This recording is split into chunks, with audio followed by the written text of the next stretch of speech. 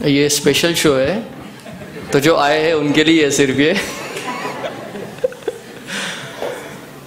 तो सबसे पहले मैं धन्यवाद देना चाहूँगा। कई सारे हमारे भक्त हैं जिन्होंने हमें बहुत एनकरेज किया और बहुत उत्साह दिया, प्रोत्साहन दिया, ताकि ये जो लेक्चर सीरीज़ है हम ये जनवरी के महीने में हम लें, जिसके बारे में काफ़ी कम महाराष्ट्र के लोगों को पता है और बाहर के लोगों को तो लगभग पता भी नहीं इसके बारे में।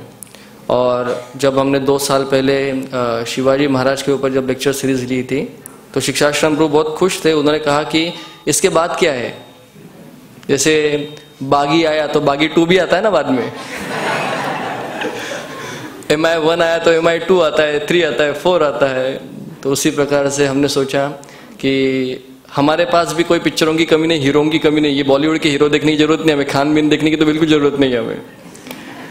तो जो हमारे रियल हीरोज़ हैं जिन्होंने केवल पिक्चर में काम नहीं किए पैसों के लिए और नाच गाना नहीं किया है, लेकिन पूरे भारतवर्ष में उन्होंने अपनी जो छाप है वो छोड़ी है, पूरे हिंदू राष्ट्र का उन्होंने पुनरुत्थान किया है, हमारी संस्कृति को जिन्होंने बचाया है, वो हमारे वास्तविक हीरो है, वो हमारे सच्चे नायक है, जिनको हम आदर देते हैं, जिनके हम गुणगान सराहना करते हैं। तो उनके बारे में, और ये तो बहुत बुरी बात है कि एक बहुत बड़े हिस्टोरियन बता रहे थे कि जो NCERT जो सेंट्रल सिलेबस बनाया हिस्ट्री के ऊपर, तो 6th स्टैंडर्ड से लेके 12th स्टैंडर्ड तक 2500 पेज है हिस्ट्री के जो सिलेबस में इंक्लूड किए हैं। उसमें सिर्फ 3 पन्ने जो है वो मराठा हिस्ट्री को दिए गए हैं, और उसमें से जो एक पैराग्राफ है 3-4 लाइन का वो छत्रपति शिवाजी महाराज के लिए दिया गया है। तो एक बहुत बड़े दुख की बात है, बहुत बड़े हम सब के लिए शर्मनाक बात है कि हमारे बच्चे हिस्ट्री में क्या पढ़ते हैं, Akbar was the just ruler, Shahjahan was the best architect, he constructed Taj Mahal. ये हमारे बच्चों को सिखाया जाता है। तो ये बहुत बड़ा नॉनसेंस है। हमारे बच्चों को श्रील प्रभुपाद जी कहते थे, modern educational institutes inspired by the western ideology, they are the slaughter houses for the children's. जैसे कत्ल खाने में कत्ल की जाती है जानवरों की, उसी प्रकार से हमारी जो आने वाली पीढ़ी है, हमारे छोटे बच्चे हैं, आजकल के जो पाठशाला या स्कूल्स कॉलेजेस है जो वेस्टर्न धरती के ऊपर, वेस्टर्न थिंकिंग प्रोसेस के ऊपर जो आधारित है, वो हमारे सारे जो छोटे बच्चे हैं उनके पीढ़ी के वो कत्ल खाने हैं वो। और हम हमारे बच्चों को बहुत अच्छे से नहा ला के, धुला के, पाउडर लगा के, थोड़ा इधर वो ब्लैक डॉट भी लगा देते हैं अच्छे से, ऊपर कॉम करके, गले में टाई भी, ऊपर सूट जैकेट डाल के, शूज़ डाल के, पॉलिश करके उसको कार में भेजते कि ये हमारा बच्चा जो है ये बहुत बड़ी स्कूल में जाता है। किसके लिए भेज रहे हैं? कत्ल खाने में। जैसे आप देखते हो ना वो बलि का बकरा होता है ना, उसको पहले बहुत खिलाया जाता है, बहुत पिलाया जाता है, उसको बहुत प्रेम लाड़ प्यार दिया जाता है, बाद में क्या किया जाता है, उसका गला काटा जाता है। तो यही अवस्था हमारे आने वाली पीढ़ी की हो रही है, और हमारी भी हुई, हमारा भी एजुकेशन ऐसे हुआ है सब। हमने सोचा कि पूरे global level pay, national level pay we can't counteract that, तो कम से कम लोकल लेवल पे, गली से दिल्ली तक जाएंगे हम। तो पहले हमारी जो गली है ये वृंदावन कॉलोनी, पूर्णिमा स्टॉप, कम से कम यहाँ से तो हम शुरुआत करें, बाद में दिल्ली देखेंगे। दिल्ली पे तो बहुत लोग करने वाले कर रहे हैं वो वहाँ पे, कम से कम हम यहाँ पे करें। तो ये जो पानीपत की संक्रांत, तो ये जो है ये हम मराठी में प्रवचन करने वाले हैं। कितने लोग हैं जिनको यहाँ पे बिल्कुल मराठी का गंध नहीं है? हाथ ऊपर उठाइए अपना, जिनको बिल्कुल मराठी का ABCD नहीं आता है। तो आप सबको अनुरोध है कि आपके बाजू में जो है अच्छे मराठी के लोग बैठे हैं, आप उनके बाजू में बैठ जाइए। अगर कोई भी शब्द आपको समझ में नहीं आ रहा है तो आप हेल्प ले सकते हैं आजू बाजू से। लेकिन हमने सोचा कि ये बहुत बड़ा पराक्रम हमारे आमच्या मराठी लोकांनी केलेला है, हमारे हिंदुओं ने किया है। तो उनकी जो मातृभाषा है, उनकी जो राष्ट्रभाषा है, उनकी जो माय बोली है, उसमें हम करेंगे। जनरली हम करते नहीं उसमें। मेरे लिए भी ये टास्क है बहुत बड़ा कि मराठी में प्रवचन करना।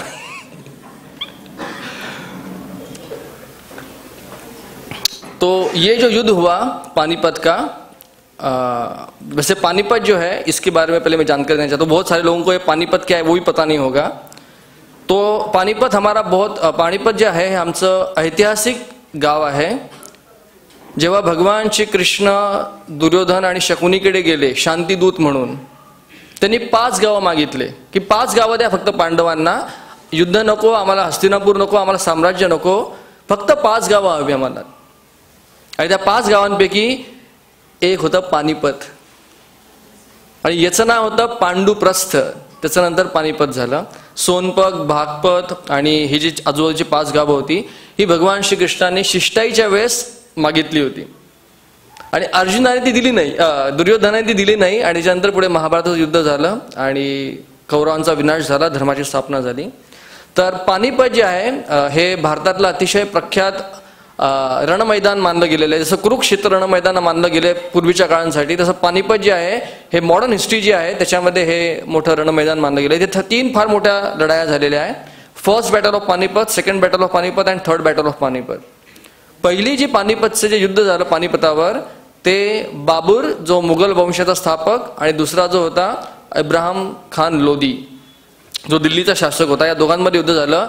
बाबरनी लोदीला हरवलं आणि दिल्लीवर मुघल सत्तेची स्थापना झाली. 15व्या शतकाच्या आधीची गोष्ट आहे, 15व्या शतकातली गोष्ट आहे. दुसरं जे युद्ध झालं ते अकबर आणि हेमचंद्र विक्रमादित्य हा हिंदू राजा होता ज्याने दिल्ली जिंकली होती आणि म्हणून अकबराने परत आक्रमण केलं.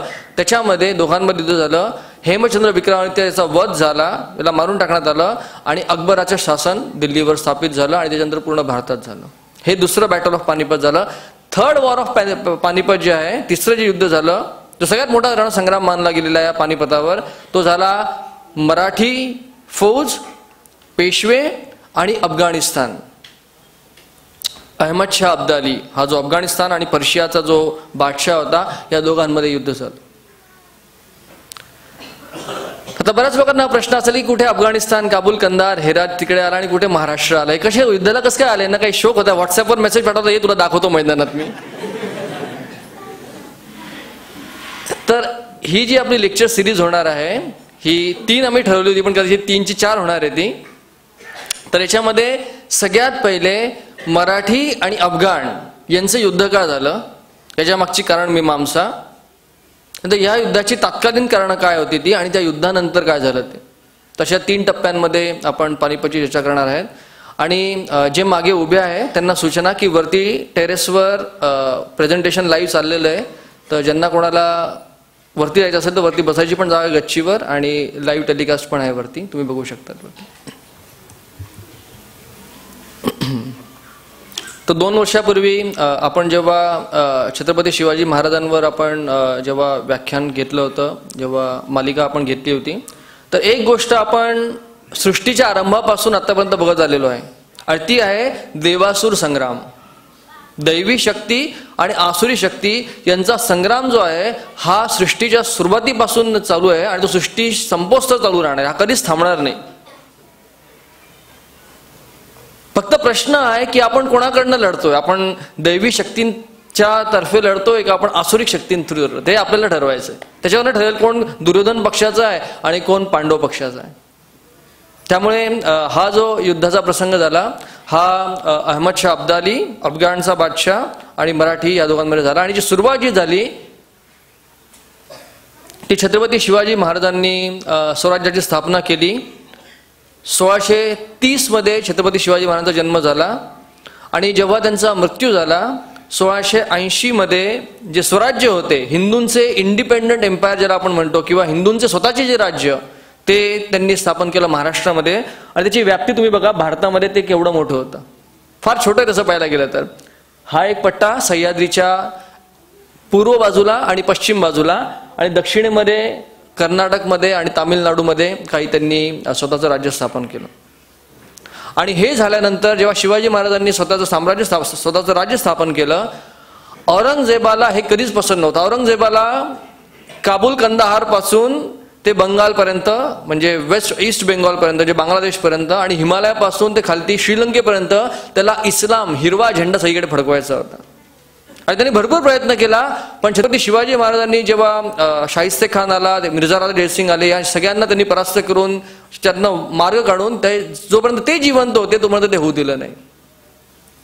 1680 मध्ये वयाच्या 50व्या वर्षी छत्रपती शिवाजी महाराजांचा मृत्यू झाला.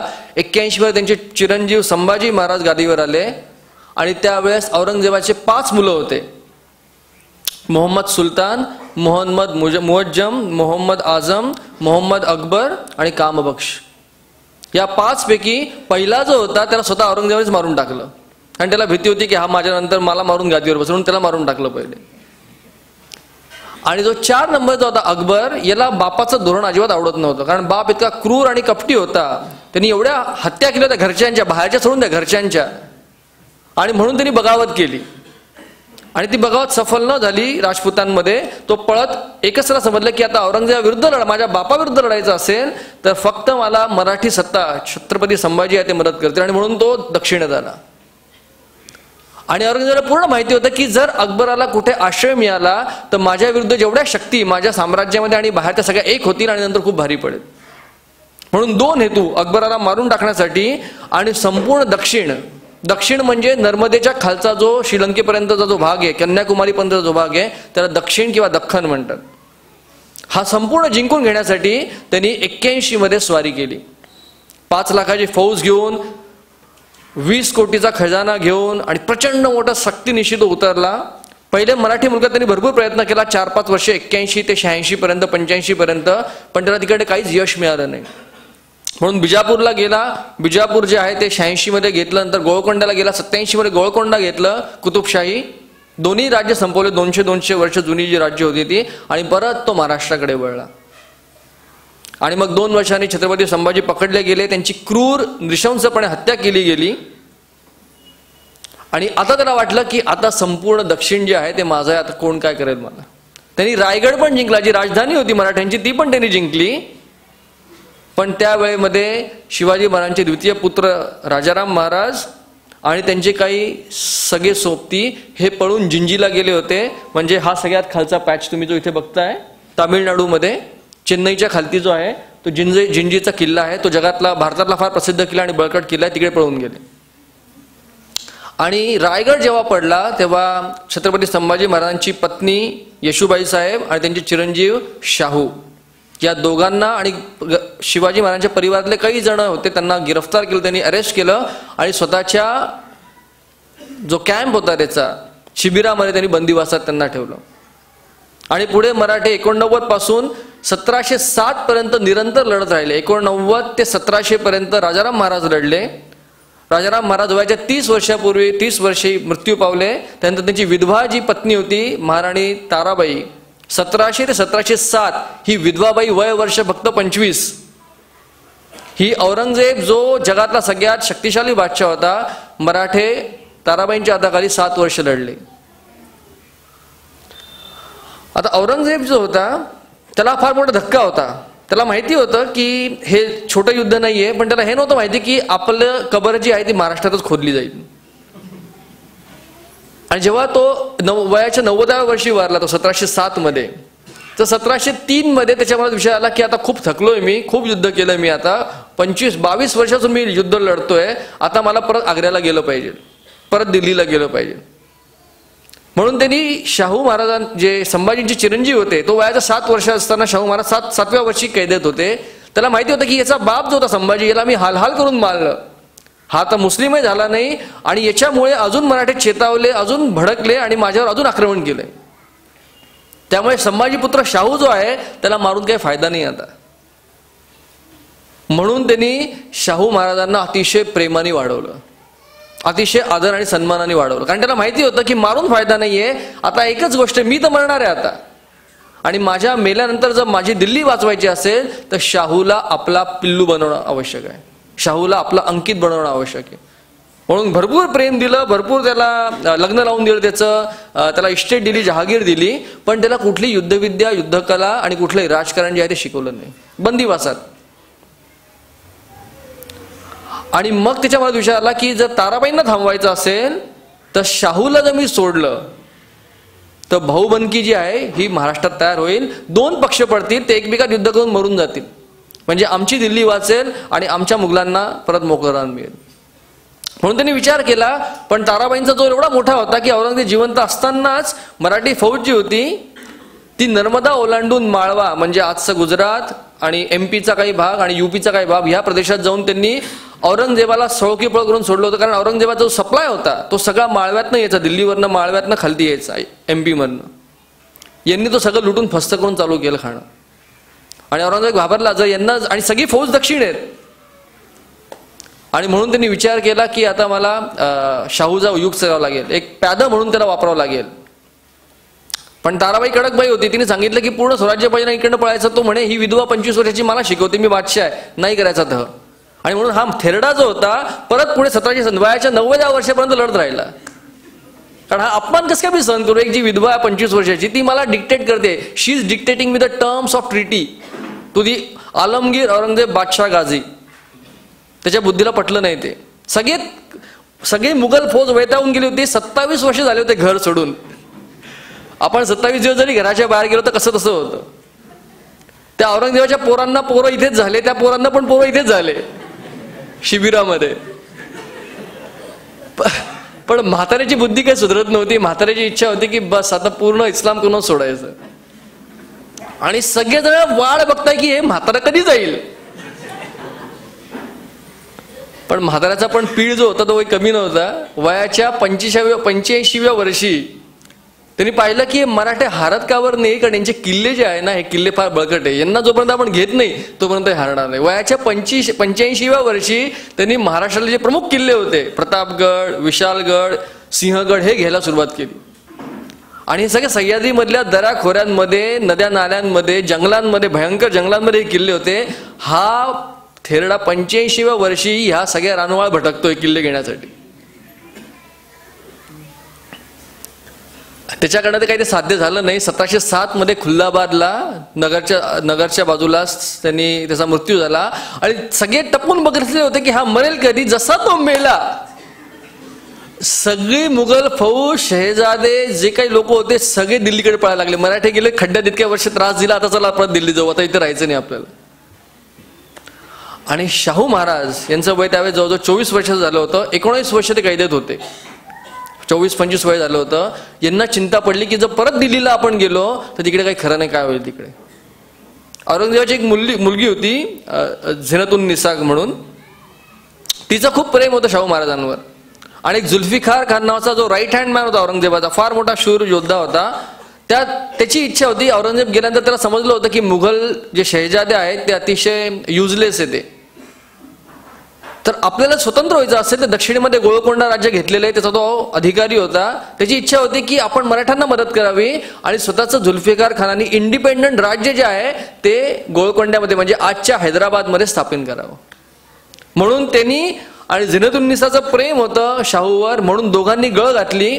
औरंगजेब गेल्यावर त्यांचा जो मुलगा होता इथे मोहम्मद आझम याला, की याला सोडून द्या, हा जाईल मराठ्यांमध्ये, भांडणं लागतील, त्यांची शक्ती कमी होईल आणि मग आपण निवांत जाऊ. ते दोघांनी कन्व्हिन्स केलं. म्हणून 1707 मध्ये शाहू महाराज जे होते, संभाजीपुत्र शाहू, यांना सिरोंजवरनं, म्हणजे आजचं जे MP आहे तिथनं त्यांना मुक्त केलं गेलं. आणि हे फक्त 25 लोकांबरोबर दक्षिणेत आले.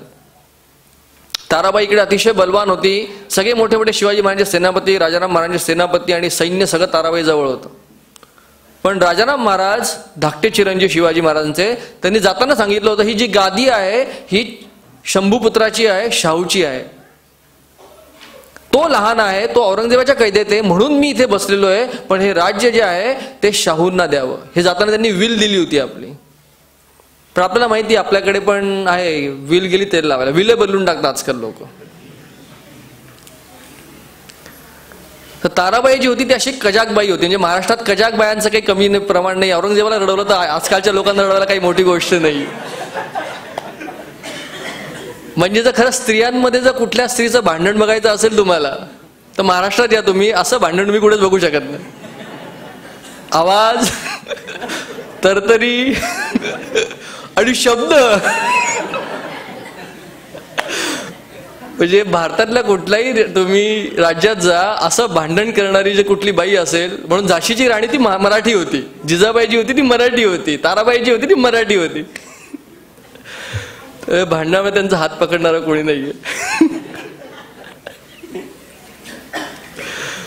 तर हा दुर्गुण आहे, पण सद्गुण पण होऊ शकतो. जो औरंगजेब मोठ्या मोठ्या लोकांकडनं रडला नाही तो ताराबाईकडनं रडला.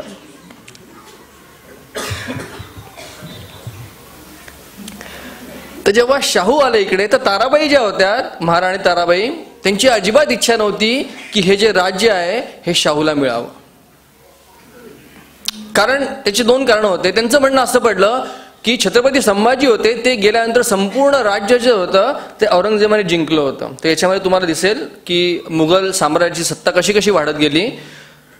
तुम्ही हा जो पॅच बघताय वरचा, जो ब्लॅक यांनी केलेला आहे, बाबरने जेव्हा मुघल सत्तेची स्थापना केली तेव्हा फक्त एवढा मुघल साम्राज्य होतं. अकबर जेव्हा आला तेव्हा जो येल्लो पॅच आहे हे अकबराने एक्सपान्शन केलं मुघल सत्तेचं. आणि जेव्हा औरंगजेब दक्षिणेत आला तेव्हा हा संपूर्ण जो सॅफ्रॉन जो भगवा पट्टा आहे हा औरंगजेबाने जिंकून घेतला. म्हणजे मुघल साम्राज्य हे काबूल कंदाहार पासून खालपर्यंत इथपर्यंत पॉंडिचेरीपर्यंत चेन्नईच्या खालपर्यंत आलं होतं. त्या ताराबाईंनी ही आर्ग्युमेंट दिली की जे संभाजींचं राज्य होतं ते सगळं औरंगजेबाने जिंकलंय, जे काही आता आहे ते राजारामांनी आणि आम्ही मिळवलेलं आहे, त्यामुळे शाहूचा अधिकार नाही. त्याच्या आधी ताराबाई काय बोलली की जो शाहू आहे तो तोतई आहे, तो खोटा डुप्लिकेट शाहू आहे, ओरिजिनल शाहू मेलेला आहे, हा डुप्लिकेट शाहू आहे. त्यामुळे याला कोणी सगळीकडे पत्र पाठवले की शाहू म्हणून जो कोणी व्यक्ती येतोय तो खोटा आहे, तोतई आहे, त्याला कोणीही आधार लावू नका. पण आता गोम अशी होती की जेव्हा तो कैदेत होता, शाहू महाराज जेव्हा औरंगजेबाच्या कैदेत होते तेव्हा मोठे मोठे मराठी सरदार जे औरंगजेबाच्या हाताखाली राहत होते किंवा जे इथले वकील जे होते ते शाहू महाराजांना भेटलेले होते. त्यामुळे बऱ्याच लोकांनी शाहू महाराजांना पाहिलं होतं. त्यामुळे लोक फसले नाही. आणि सगळ्यांची इच्छा होती की जे राज्य आहे ते संभाजीपुत्र शाहूंचं आहे, हीच राजारामांची इच्छा होती. त्यामुळे हळूहळू लोकांच्या मनात त्यांच्या प्रती कृतज्ञता आणि एक आदर व्यक्त होत होता. शाहू महाराज जसे यायला लागले तसे वेगवेगळे लोक येऊन त्यांना भेटायला लागले. ताराबाई एवढी घाबरली की जर शाहू इकडे आला तर लोक पलटी मारतील, पक्ष बदलतील, म्हणून तिने सगळ्या मंत्रिमंडळांची आणि सरदारांची साताऱ्यामध्ये मिटिंग बोलवली. तेव्हा कॅपिटल जे होतं मराठी कॅपिटल सातारा होतं. आणि सगळ्यांना दूध भातावर शपथ घ्यायला लावली. म्हणजे तुम्ही म्हणतात ना अन्नाची शपथ घेऊन, आपण ही म्हण ऐकली आहे. सगळ्यांच्या समोर दूध भात ठेवला, कारण दूध हे गाईचं असतं आणि भात अन्न असतं. त्यामुळे दूध भातावरची शपथ म्हणजे ही सगळ्यात तीव्र शपथ मानली गेलेली आहे. खाल्लेल्या मिठाला जागणं, नमक हरामी न करणं. म्हणून तिने शपथ घेतली की तुम्ही सगळे जे आहे ते इनाम जे आहे ते माझ्याप्रती ठेवाल, किंवा माझा जो पुत्र आहे शिवाजी सेकंड त्याच्यासाठी तो 5-7 वर्षाचा होता. काही जे लोक होते त्यांनी शपथ घेतली पण ती terms and condition star apply केला. जर शाहू खरा निघाला, खोटा निघाला तर आम्ही तुम्हाला मदत करू अशी शपथ घेतली. 2-3 जणांनी प्रामाणिकपणे शपथ घेतली, काही झालं तर आम्ही ताराबाईंना सपोर्ट करू. आणि बाकी बऱ्याच लोकांनी शपथ घ्यायला टाळाटाळ केली आणि मिटिंग मधनं इकडे तिकडे पळत सुटले. कधी कधी कमिटमेंटची गोष्ट आहे तेव्हा लोक इकडे तिकडे बघायला लागतात, तसं लोकांनी केलं. आणि ताराबाईंनी एक मोठी सेना तयार केली. धनाजी जाधव शिवाजी महाराजांचे सेनापती होते, फार मोठे योद्धे, आपण त्यांच्याबद्दल मागच्या सेशनवर चर्चा केली होती. आणि मोठे मोठे सरदार जे होते ह्या 50,000ची फौज घेऊन ते शाहू महाराजांकडे युद्ध करायला आले. पाथर्डीच्या जवळ खेड नावाचं गाव आहे, खेडपाशी आले आणि याला खेडचं युद्ध म्हणतात. पण तेव्हा बाळाजी विश्वनाथ भट म्हणून कोकणातले एक ब्राह्मण होते, ते धनाजी जाधवांच्या हाताखाली होते. आणि शाहूंचा त्यांचा खूप चांगला परिचय झाला होता औरंगजेबाच्या कारकिर्दीमध्ये. तर ह्या बाळाजी विश्वनाथ भटांनी सगळ्यांची मिटिंग घेऊन सांगितलं की खरे राज्याचे वारस छत्रपती संभाजींचे पुत्र आहेत, तर त्यांना आपण मदत करूया. आणि शाहूकडे सेना फार कमी होती खेळच्या लढाईमध्ये. आणि धनाजी जाधव जे होते ते पूर्ण भारतातले प्रख्यात योद्धे मानले गेले होते. 50,000ची फौज होती. आणि जेव्हा हे युद्ध झालं त्याच्या आदल्या रात्री बाळाजी पंतांनी आणि त्यांचे एक नारो राम नावाचे मंत्री होते, या दोघांनी मिळून ताराबाईंचे जे जे मोठे मोठे सेनापती होते त्यांना फोडलं. आणि त्यांना सांगितलं की तुम्ही युद्धामध्ये फक्त तटस्थ राहा, काही करू नका तुम्ही. आणि जेव्हा दुसऱ्या दिवशी खेळमध्ये युद्धाला तोंड लागलं तेव्हा जे जे मोठे मोठे सरदार होते आपल्या सेनेसह एका कॉर्नरला जाऊन उभे राहिले, तुम्ही भांडा. आणि शाहू महाराजांनी ते युद्ध जिंकलं आणि ताराबाई ज्या होत्या सातारा सोडून त्या पन्हाळ्याकडे निघून गेल्या. आणि अशा पद्धतीने शाहू महाराज जे होते यांची स्थापना साताऱ्याच्या गादीवर झाली. आणि ही सगळ्यात मोठी जी पहिली मदत केली ती मदत केली होती बाळाजी विश्वनाथ भट ह्या व्यक्तींनी, जे कोकणातले आले मुत्सुद्दी ब्राह्मण होते. गेल्या 20 वर्षापासून ते पुण्याच्या आसपास कारकून म्हणून काम करत होते, क्लर्क म्हणून. तर यांचा आपण थोडा पहिले परिचय घेऊ. बाळाजी विश्वनाथ भट हे पहिले पेशवा झाले पेशवाईमध्ये. हे चिपळूणच्या जवळच्या गावचे होते आणि जंजिराचे जे सिद्धी होते त्यांच्या हाताखाली मिठागारामध्ये हे कामाला होते, टॅक्स कलेक्टर म्हणून. तर यांचे जे एक मित्र होते मोकाशी नावाचे, त्यांच्याकडनं काहीतरी टॅक्स कलेक्शनमध्ये चूक झाली म्हणून सिद्धी जो होता जंजिराचा, हे सगळे हबशी मुसलमान होते, शिक्षा काय, थोडीशी चूक झाली तर ह्या मोकाशी जे बाळाजी विश्वनाथांचे मित्र होते त्यांना शिक्षा काय मिळाली तर एका गोणीमध्ये त्यांना शिवून टाकण्यात आलं आणि किल्ल्यामधनं समुद्रात फेकून देण्यात आलं हातपाय बांधून. ही भारताची परिस्थिती होती. जर कुठला हिंदू चूक करेल तर त्याला शिक्षा काय मिळेल, सिद्धी त्याला शिक्षा काय द्यायची, हातपाय बांधायचे, गोणीत भरायचं, गोणी शिवायची आणि दगड बांधून ती गोणी समुद्रात फेकून द्यायची. आणि जेव्हा हा प्रकार यांनी पाहिला बाळाजी विश्वनाथ भटांनी तेव्हा त्यांना समजलं की इथे राहण्यात आता काहीच अर्थ नाहीये, आपल्याकडनं काही चूक झाली तर उद्या आपल्यावर बसेल. म्हणून त्यांचे पाचही भाऊ जे होते हे देशावर आले, कोकणातनं देशावर आले. म्हणून सह्याद्रीच्या पूर्वेकडचा जो भाग आहे त्याला देश म्हणतात आणि सह्याद्रीच्या पश्चिमेकडचा जो भाग आहे समुद्राकडचा त्याला कोकण किनारपट्टी म्हणतात. तर कोकणातनं हे देशावर आले सह्याद्री पार करून आणि तिथे धनाजी जाधवांच्या हाताखाली कामाला लागले. आणि हळूहळू पूर्ण जे राजकारण होतं दक्षिणेतलं औरंगजेबाचे पूर्ण युद्ध जे होते हे यांनी पाहिले आणि धनाजीच्या हाताखाली त्यांना अतिशय उत्तम राजकारणाचं ट्रेनिंग मिळालं आणि सैन्याची जमाजमा कशी करायची हे ट्रेनिंग त्यांना मिळालं. आणि मग यांनी शाहूंना राज्यावर बसण्यासाठी मदतीला सुरुवात केली आणि यांना एक नवीन पद मिळालं सेना करते म्हणून. म्हणून सेनेसाठी जे काही लागणार material, weapons, man power, fund हे सगळे जो रेस करतो त्याला म्हणतात सेना करते. आणि अशा पद्धतीने सेना करते बाळाजी विश्वनाथ भट जे होते हे शाहूंच्या पदरी लागले.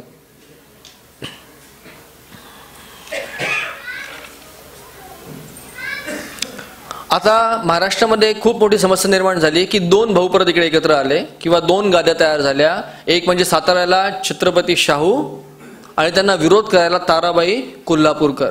म्हणून महाराष्ट्रात दोन तुम्ही बघाल गाद्या, एक जी सातारची गादी आणि एक कोल्हापूरची गादी. ताराबाईला अजिबात इच्छा नव्हती की शाहूला सेटल होऊ द्यायचंय, अजिबात नाही. शाहू जो आहे हा आपला नकोच इथे याला किंवा याला कैदेत ठेवलं पाहिजे आपण. आणि म्हणून ताराबाईने शाहूचे मोठे मोठे लोक फोडणं चालू केले. आणि सगळ्यात पहिला जो मोठा व्यक्ती फोडला तो होता चंद्रसेन जाधव, धनाजी जाधवचा मुलगा. धनाजी जाधव वृद्ध होऊन वारले, त्यांचा मुलगा सेनापती झाला, सेनापतीलाच फोडलं. आणि या सेनापतींमध्ये आणि पेशवा बाळाजी भट जे होते त्यावेळेस सेना करते होते या दोघांमध्ये भांडणं लागली. कारण बाळाजी विश्वनाथांची पूर्ण समर्पण जे होतं शाहूंसाठी होतं.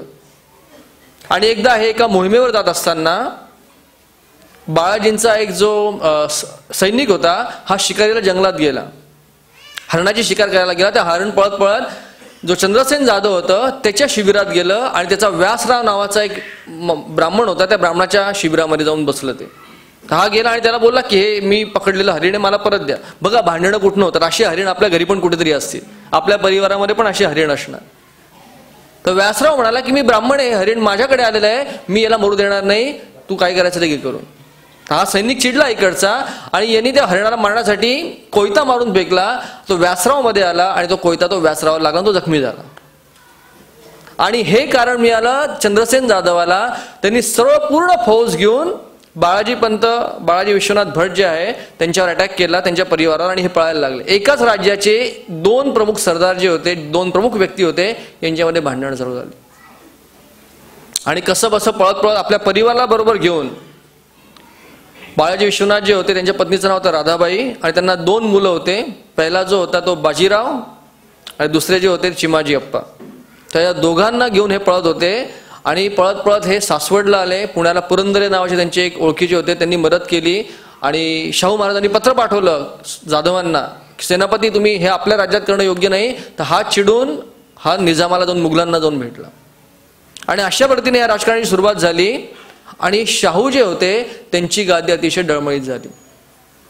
त्याच्यानंतर दुसरा जो फुटला तो फुटला थोरात नावाचे खूप मोठे सरदार होते, दमाजी थोरात त्याचं नाव होतं, याला फोडण्यात आलं. आता एक गोष्ट समजून घेण्याआधी की जेव्हा हे सगळे अंतर्गत भांडणं चालू होते मराठ्यांमध्ये ताराबाई आणि छत्रपती शाहूंमध्ये, तेव्हा जुल्फिकार खान जो होता ज्याला दक्षिणेत गादी स्थापन करायची होती, मुघलांपासून वेगळं व्हायचं होतं, याचा खून झाला वरती दिल्लीमध्ये. आणि त्याच्या हाताखालचा जो सरदार होता चिनकिलीज खान त्याचं नाव होतं, त्याला माहिती होतं की आपला जो गुरु आहे, उस्ताद आहे, त्याची काय इच्छा होती. म्हणून त्यांनी आपल्या गुरुच्या उस्तादाचं त्यांनी पालन केलं आणि त्याला दिल्लीमधनं त्याला स्वतःचं साम्राज्य स्थापन करायचं होतं हैदराबादला, गोळकोंड्याला. आणि म्हणून तो दक्षिणेची सुभेदारी घेऊन तो इकडे आला. आता दक्षिण जे आहे, नर्मदेच्या खालचा जो प्रदेश आहे सगळा, नर्मदेच्या वरती उत्तर हिंदुस्थान म्हटलं जातं आणि खालती दक्षिण हिंदुस्थान समजलं जातं. तर ह्या दक्षिणेमध्ये 6 सुबे होते त्यावेळेचे, जे राज्य म्हणू आपण त्याला.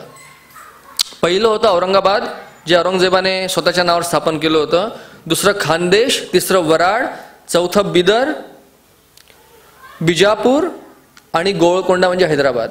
तर जे दक्षिण हिंदुस्थान तुम्ही इथे बघतात, जो सॅफ्रॉन पॅच आहे खालपर्यंतचा, याला 6 सुबे दख्खन म्हणतात.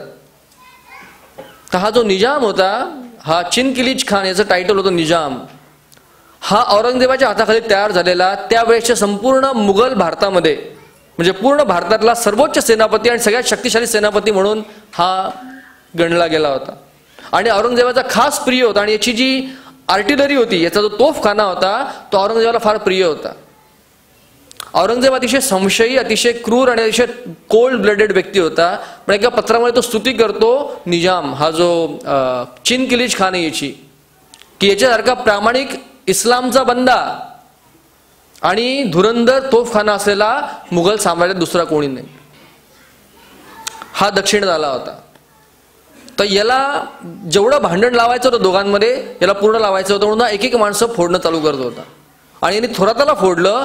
थोराताला फोडल्यावर शाहू महाराजांनी सांगितलं बाळाजी विश्वनाथांना की तुम्ही जा थोराताला समजवा, म्हणजे थोरात तुम्हाला काहीतरी मदत करणार आणि परत आपल्याकडे येईल, आपल्याशी भांडण करणार नाही. तर हा जेव्हा बाळाजी विश्वनाथ गेले, थोरात बोलला की एकटे नका येऊ, सहपरिवार या, तुम्हाला मेजवानी देतो, मग बोलू आपण. तर बाळाजी सहपरिवार गेले. या थोरातांनी त्यांना कैद केलं. हिंगणवाडी नावाचं गाव आहे, कैदेत टाकून दिलं आणि भली मोठी लाखोंची खंडणी मागितली. सुटायचं असेल तर खंडणी द्या. बाळाजी विश्वनाथांनी आपला जो मुलगा आहे चिमाजी आणि मोठा मुलगा बाजीराव आणि पत्नी यांना होस्टेज म्हणून ठेवलं आणि शाहूंकडे गेले आणि खंडणी आणून दिली. आणि तेव्हा बाजीरावांचं वय केवळ 11 वर्ष होतं. म्हणजे समजू शकतो आपण की the more we face the challenges, the more we face the ॲडव्हर्सिटीज, the more we face the struggles in our life, to that extend the persons become powerful, strong to face the challenges.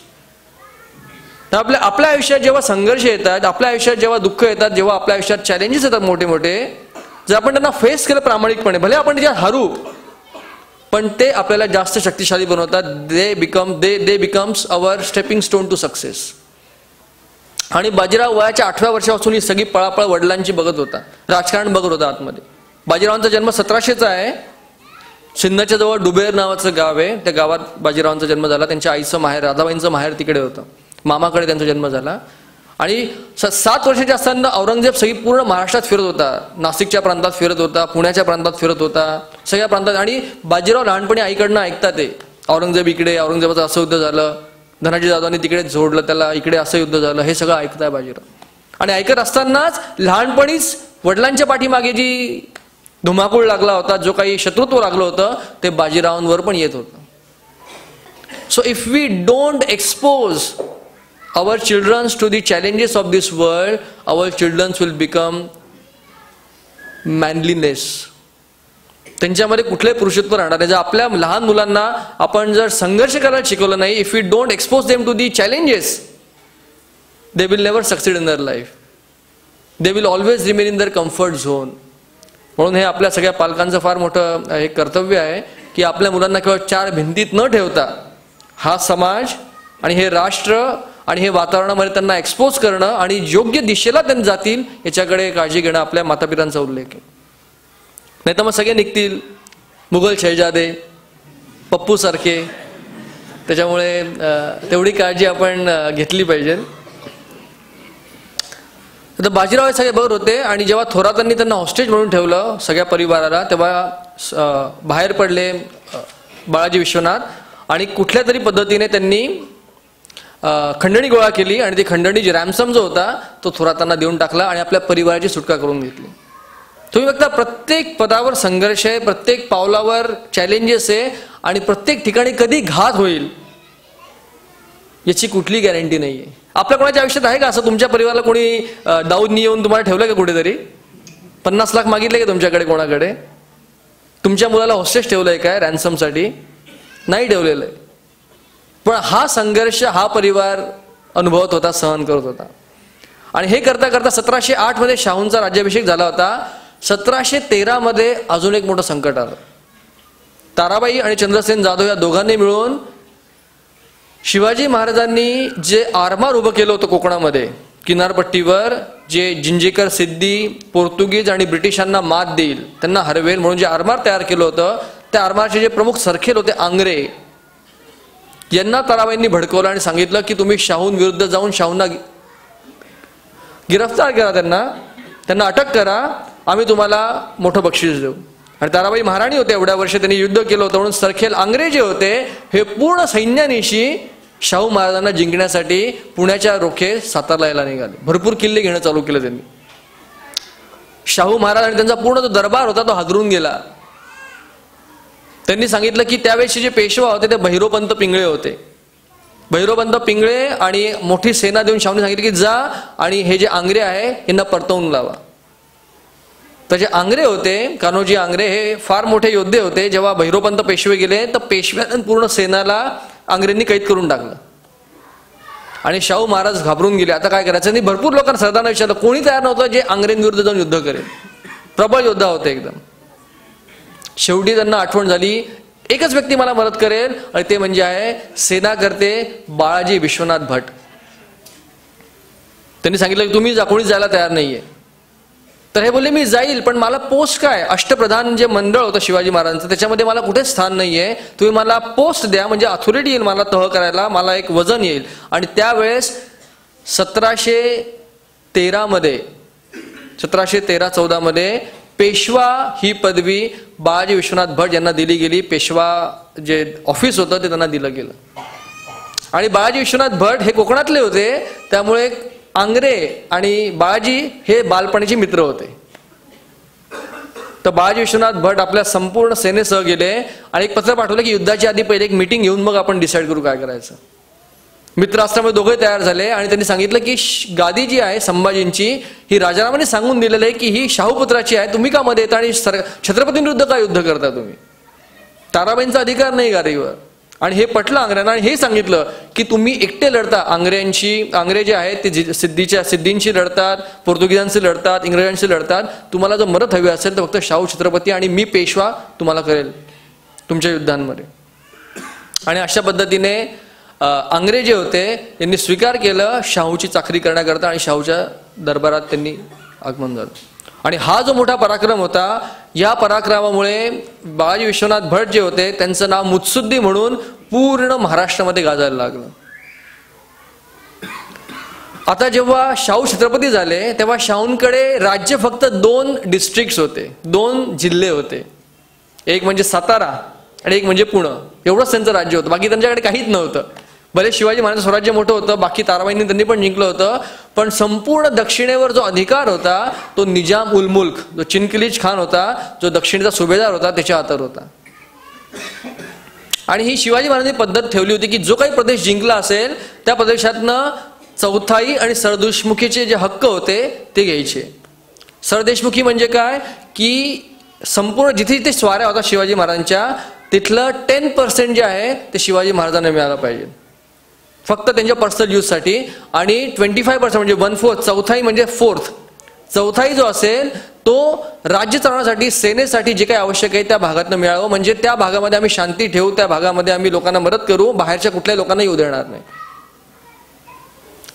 Shahu Chhatrapati झाले होते पण कुठलाही अधिकार त्यांच्याकडे नव्हता. आणि निजाम होता चिनकिलीज खान, ज्याचं टायटल होतं निजाम असफ जहा खाने खानान, फार मोठे टायटल होते त्याचे. त्याला अजिबात इच्छा नव्हती की हा प्रदेश जो आहे तो शाहूनी फक्त त्याच्या 2 जिल्ह्यात राहावं. आणि म्हणून यांनी एक नवीन शक्कल काढली. आता हे मी तुम्हाला पुण्यात सांगितलं, त्याच्यानंतर दिल्लीकडे जाऊ आपण, कारण पुणे आणि दिल्ली याचा फार जवळचा संबंध शिवाजी महाराजांपासून आणि अजूनही येते, तो अजून खूप चांगला आहे तो. तर औरंगजेबाचा जो मुलगा होता मोहम्मद आझम, जो इकडनं गेला शाहूला सोडून, तर त्याला सगळ्यात पहिले युद्ध करावं लागलं ते आपल्या मोठ्या भावावर करावं लागलं, जो काबूलच्या बॉर्डरवर होता तिकडे अफगाण लोकांना थांबवण्यासाठी. त्याचं नाव होतं मोहम्मद मुअज्जम. तर या दोघांचं आग्र्याजवळ प्रचंड मोठं युद्ध झालं आणि या युद्धामध्ये मोहम्मद आझम जो होता, जो महाराष्ट्रातनं गेला होता, त्याचा वध झाला, त्याचा मृत्यू झाला. आणि बादशाह जो झाला वरती तो बसला बहादूर शाह म्हणून. त्यांनी टायटल घेतलं बहादूर शाह. मोहम्मद मुअज्जमने. आणि त्याचा एक भाऊ उरला होता, मोहम्मद कामबक्ष, जो गोळकोंड्याला होता. कारण या मुघल राज्यामध्ये प्रॉब्लेम काय होता, या सगळ्या मुघल शेजाऱ्यांना वाटायचं की आपला जर बापच नसतं तर किती बरं झालं असतं. कारण बाप नसता तर आपल्यालाच गादी मिळाली असती आणि भाऊ तर कोणीच नसती युद्ध करायला. पण त्यांना हे अक्कल नाही की जर बाप नसता तर आपण नसतो इकडे. त्यामुळे ह्या व्यक्तीने, जो बहादूर शाह होता, यांनी भली मोठी फौज जमा केली आणि जो शेवटचा भाऊ उरला होता कामबक्ष, त्याला मारण्यासाठी तो मोठी फौज घेऊन दक्षिणेकडे आला. आणि गोळकोंड्याच्या इथे मोठं युद्ध झालं आणि कामबक्ष जो होता, जो औरंगजेबाचा फार लाडका मुलगा होता शेवटचा, त्याला मारून टाकण्यात आलं. आता बघा ही कशी गोष्ट आहे, ही फार इम्पॉर्टंट आपल्या सगळ्या लोकांसाठी जे इथे बसलेले आहे.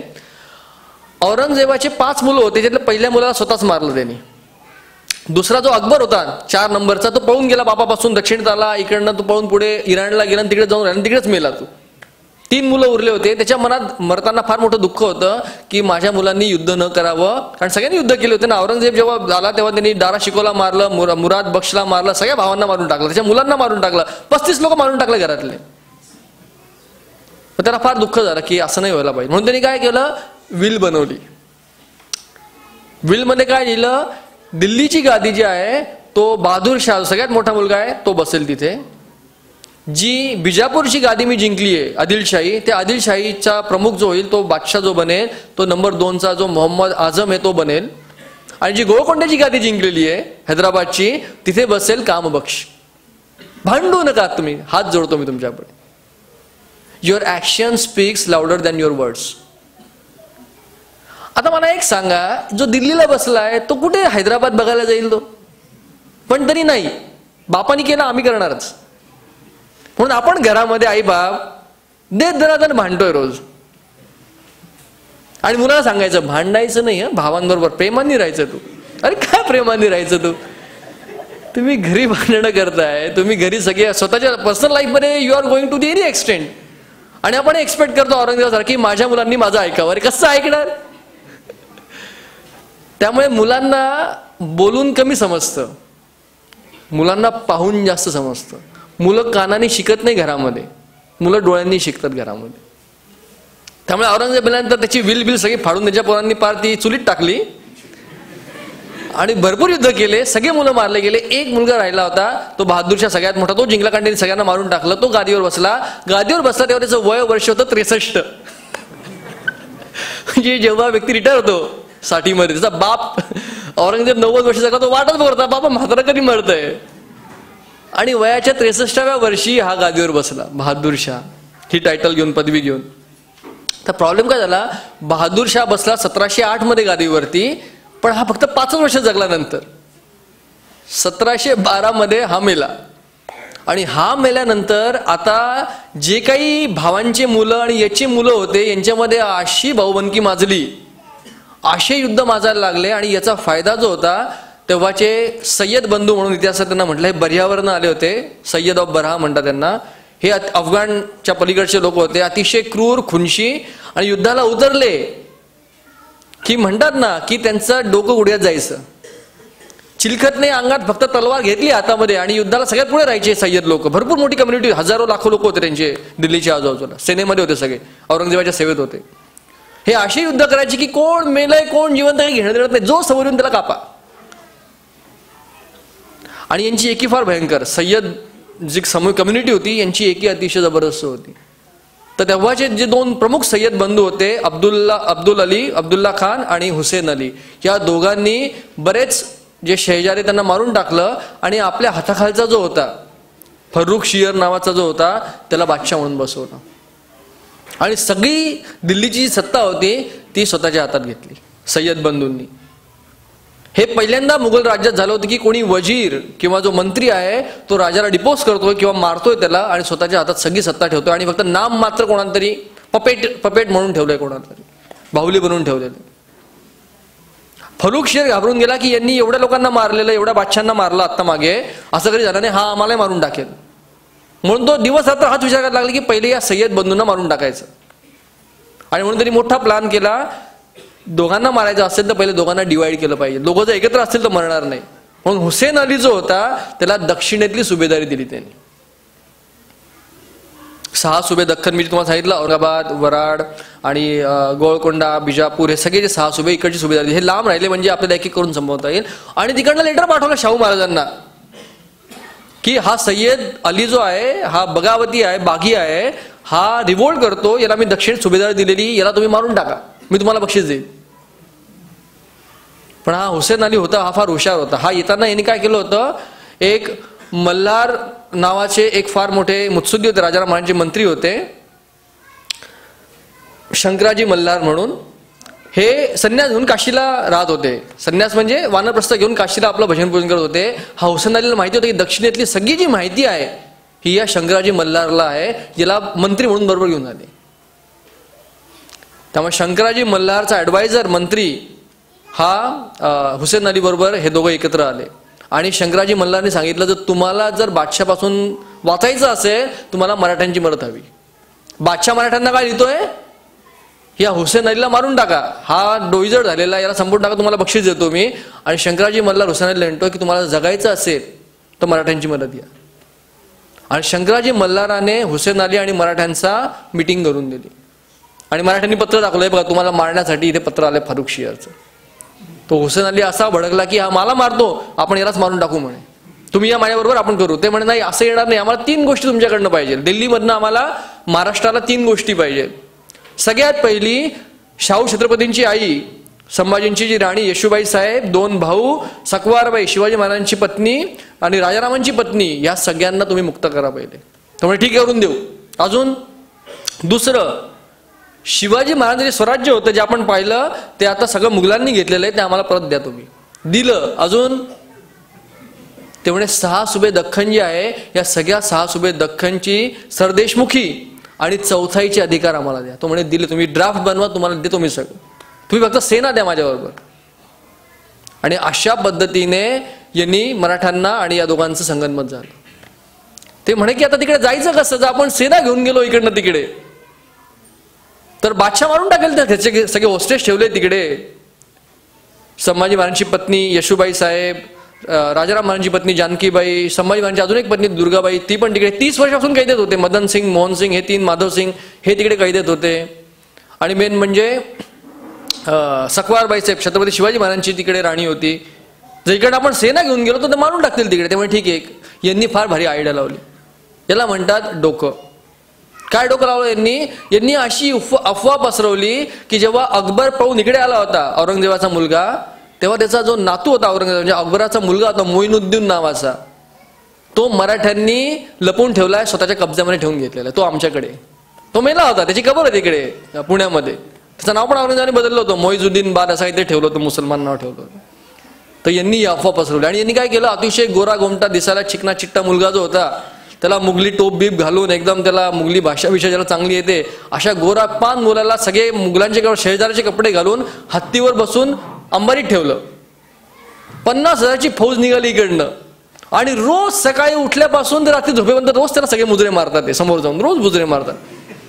हुसेन अली मुजरे मारतोय, बाळाजी विश्वनाथ मुजरे मारताय, चंद्र बाकीचे जेवढे सरदार होते मोठे मोठे ते सगळे, पिलाजी जाधवराव सगळे सरदार, दाभाडे सगळे मुजरे मारतात. आणि ही बातमी पोचली, पत्र पाठवलं हुसेन अलीनी की असं असं झालेलं आहे, औरंगजेबाचा जो नातू आहे मोईनुद्दीन तो मराठ्यांच्या कब्जात आहे. आणि मराठे म्हणताय की आमचे लोक सोडा तिकडनं, तर आम्ही याला सोडून येतो, आम्ही दिल्लीला येतो. तर आता फारुख शियार जो होता तो औरंगजेबाचा पंटू होता. तिकडे सगळ्यांना प्रश्न पडला की नातू राहिला कसा महाराष्ट्रामध्ये. कारण प्रॉब्लेम काय झाला होता की या मुघली भाऊबंदकीमध्ये, या भांडणामध्ये जे जे कोणी मुघल बादशाह यायचे त्यांनी सगळे जे भाऊ असायचे त्यांचे जवळचे सगळ्यांना मारून टाकायचे, नाही साफ करायचे. कोणी राहिलं आपल्या विरुद्ध एक नाही काटा ठेवायचा. त्याच्यामुळे माहितगार लोक कोणीच राहिलं नव्हते. आता तर सगळे डोकं खाजवायला लागले. मग यांनी गुप्तहेर पाठवले की बघा ते काय खरंच आहे का नाहीये. तर सगळे गुप्तहेर फिरायला लागले पुण्याच्या आजूबाजूला, जिथे हा हुसेन अली, औरंगाबादच्या इथे हुसेन अली होता, सगळे मराठे 50,000 सेना होती. यांनी पाहिलं की हा बा दिसतो तर एकदम मुघल आहे आणि रोज सकाळी सगळे मोठे मोठे हुसेन अलीपासून रोज मुजरे मारतात. ते सगळीकडे दबदबा तयार झाला. आणि मोठा हत्ती, शुभलक्षणी हत्ती, गाजत वाजत जे काही त्यांचे मिजाज असतात ते सगळे मिजाज ठेवून निघाली सगळी फौज. त्यांनी पाठवलं की दिसतो तो कोणीतरी आपलाच आहे म्हणे, एकदम सगळे सॅल्यूट करताय त्याला आणि एकदम मोठा माणूस दिसतोय म्हणे. तर तो म्हणे की त्याला एकट्याला पाठवून दे इकडे, बाकी कोणी सेना बिना नका आणू इकडे. हुसेन अली म्हणे एकटा कसं काय गेले, मराठ्यांचे सगळे घर परिवार तिकडे, तुम्ही म्हणता एकट्याला पाठवा. ते येत आहे, ते 50,000 फौज घेऊन येतील, औरंगजेबाच्या नातवाला देतील आणि आपला सगळा परिवार सोडून घेऊन येतील. आणि असं करत मराठी फौज 50,000 फौज, हुसेन अली, बाजी विश्वनाथ भट, दाभाडे, भानू, पुरंदरे सगळे परिवार निघाले इकडनं. आणि पहिल्यांदा मराठ्यांनी दिल्लीवर फौजेसह पाऊल ठेवला. आता दिल्लीमध्ये खळबळ उडून गेली सगळीकडे. पण यांनी पण नाटक चांगलं केलं. तो जो बसला होता त्याचं नाव आपल्याला माहिती नाही कोण बसला होता वरती अंबारीमध्ये, पण दिल्लीमध्ये सगळेजण त्याला मुजरे करायला लागले. सगळीकडे हवा होऊन गेली की औरंगजेब बादशाचा नातू मोईनुद्दीन जो आहे, अकबर पुत्र, तो आलेला आहे. आणि फारुखशेर घाबरून गेला की हा जर जिवंत राहिला तर आपण मरून जाऊ. मग दुसऱ्या दिवशी बादशाची आणि हुसेन अलीची मीटिंग झाली. तर हुसेन अलीला बादशाह घाबरत होता, कारण हा क्रूर व्यक्ती हुसेन अली, कारण हे सगळे एकाच रक्ताचे लोक. हा एक बोल पुढे होता फक्त थोडा. तर फारुखशेर जो होता त्यांनी त्याला आलिंगन दिलं, कधी जवळ उभेच करत नाही ते. आणि जो झगा असतो बादशाचा त्याचं चुंबन घ्यायची परमिशन मिळाली. सगळ्यात मोठा तो रिवॉर्ड मानला गेलेला होता तिकडे मुघल सल्तनतीत. मग या दोघांची मीटिंग झाली, 2-3 तास मीटिंग चालली. बरोबर मराठे पण होते, बाळाजी विश्वनाथ भट ते सगळे होते. आणि अचानक काहीतरी भांडण झालं. कारण काय केलं, हा म्हणे फारुखशेर बोलला की त्या नातवाला पाठवा औरंगजेबाच्या इकडे, मी मदन सिंगाला पाठवा, एक मुलगा पाठवा. म्हणे एक मुलगा चालणार नाही, संपूर्ण परिवार द्यावा लागेल तुम्हाला. बादशाह ऐकायला तयार नाही. आणि भांडण झाले आणि गरमागरमीमध्ये सगळे बाहेर निघाले. त्या दिवशीची मीटिंग संपली. तिकडे बाहेर अशी खबर पोहोचली की सय्यद जो आहे हुसेन अली याचा खून झालाय, बादशाहने मारून टाकलाय त्याला. आणि म्हणून दिल्लीमध्ये बादशाहच्या बाजूचे पक्षाचे लोक होते अतिशय घाबरले आणि अतिशय चिडले. आणि मराठी जे लोक होते त्यांच्यावर हल्ला करून टाकला. 1500 मराठी दिल्लीमध्ये कापले गेले तिकडे, अफवेमुळे, एका अफवेमुळे. नंतर जेव्हा सय्यद बंदूतला हुसेन अली जेव्हा बाहेर आला तेव्हा सगळ्यांना समजलं खोटी न्यूज आहे, सगळे सैनिक मुघल पळून गेले आणि परत मराठी सावरले तिकडे. तेव्हा बाजीरावांचं वय होतं 17 संपून 18 पूर्ण. आणि बाजीराव स्वतः दिल्लीचा एक पूर्ण दरवाजा जो होता तो बाजीराव स्वतः सांभाळत होते आणि आपल्या सेनेसह तिकडे उभे होते. दुसऱ्या दिवशी परत दुसरी मीटिंग झाली. तर बादशाह फारुखशेर ऐकायला तयार नाही की ह्या सगळ्या सनदा पाहिजे होत्या. मराठ्यांना 3 मागण्या ज्या होत्या, स्वराज्य, संपूर्ण शिवछत्रपतींचा परिवार, शाहूंचा परिवार आणि सरदेशमुखी, आणि चौथाई 6 सुबे दख्खनची. तर सय्यद जो होता तो चिडला हुसेन अली. त्यांनी आपल्या कमरेतनं कट्यार काढली, त्या बादशाची गच्ची पकडून खाली घेचलं, त्याचे दोन्ही डोळे काढून टाकले आणि त्याला अदबखान्यामध्ये घातलं. आणि दुसरा रफी उद्दर जत नावाचं एक लहान पोरगं होतं 10-12 वर्षाचं, त्याला बादशाह म्हणून बसवलं आणि सगळं फरमानं तयार केले. तर रफी उद्दर जतचे पंजे घेतले, त्याची शिक्के सही घेतली. मराठ्यांना म्हटले तुम्हाला हे सगळे घ्या, तुम्हाला जे काय पाहिजे ते 50 लाख रुपये इनाम तुम्ही मला मदत केल्याबद्दल, आणि मराठ्यांना परत पाठवून दिलं तिकडे. आता हे सगळं जेव्हा होत होतं तेव्हा औरंगजेबाचा जो राईट हँड, सगळ्यात आवडता सरदार निजाम शाह जो होता, ह्याला अजिबात पटलं नाही. पण तोही घाबरायचा सय्यदांना, कारण सय्यद लोक म्हणजे वेडे लोक. पण तो लांबनं सगळं बघत होता, हे सगळं काय मध्ये पडला नाही तो. आणि त्याची इच्छा होती दक्षिणेत राज्य स्वतःचं पाहिजे त्याला. म्हणून त्यांनी सय्यदांशी कुठलाही विरोध केला नाही, त्यांच्याशी मैत्रीभाव दाखवला आणि सय्यदांकडनं दक्षिणची सुभेदारी मागून घेतली. आणि यांनी पण त्याला असफ जहा नावाचा किताब देऊन, त्याला मोठमोठे खानान सगळं देऊन त्याला दक्षिणची सुभेदारी देऊन टाकली. आणि मराठे, बाळाजी विश्वनाथ भट, संपूर्ण सेना, शाहू छत्रपतींचा परिवार घेऊन 30 वर्ष कैदेनंतर सगळं सुटून आले होते. यांना महाराष्ट्रात आणलं. स्वराज्य जे होतं ते परत मिळालं आणि 6 सुबे दख्खनची चौथाई आणि सरदेशमुखी परत प्राप्त झाली.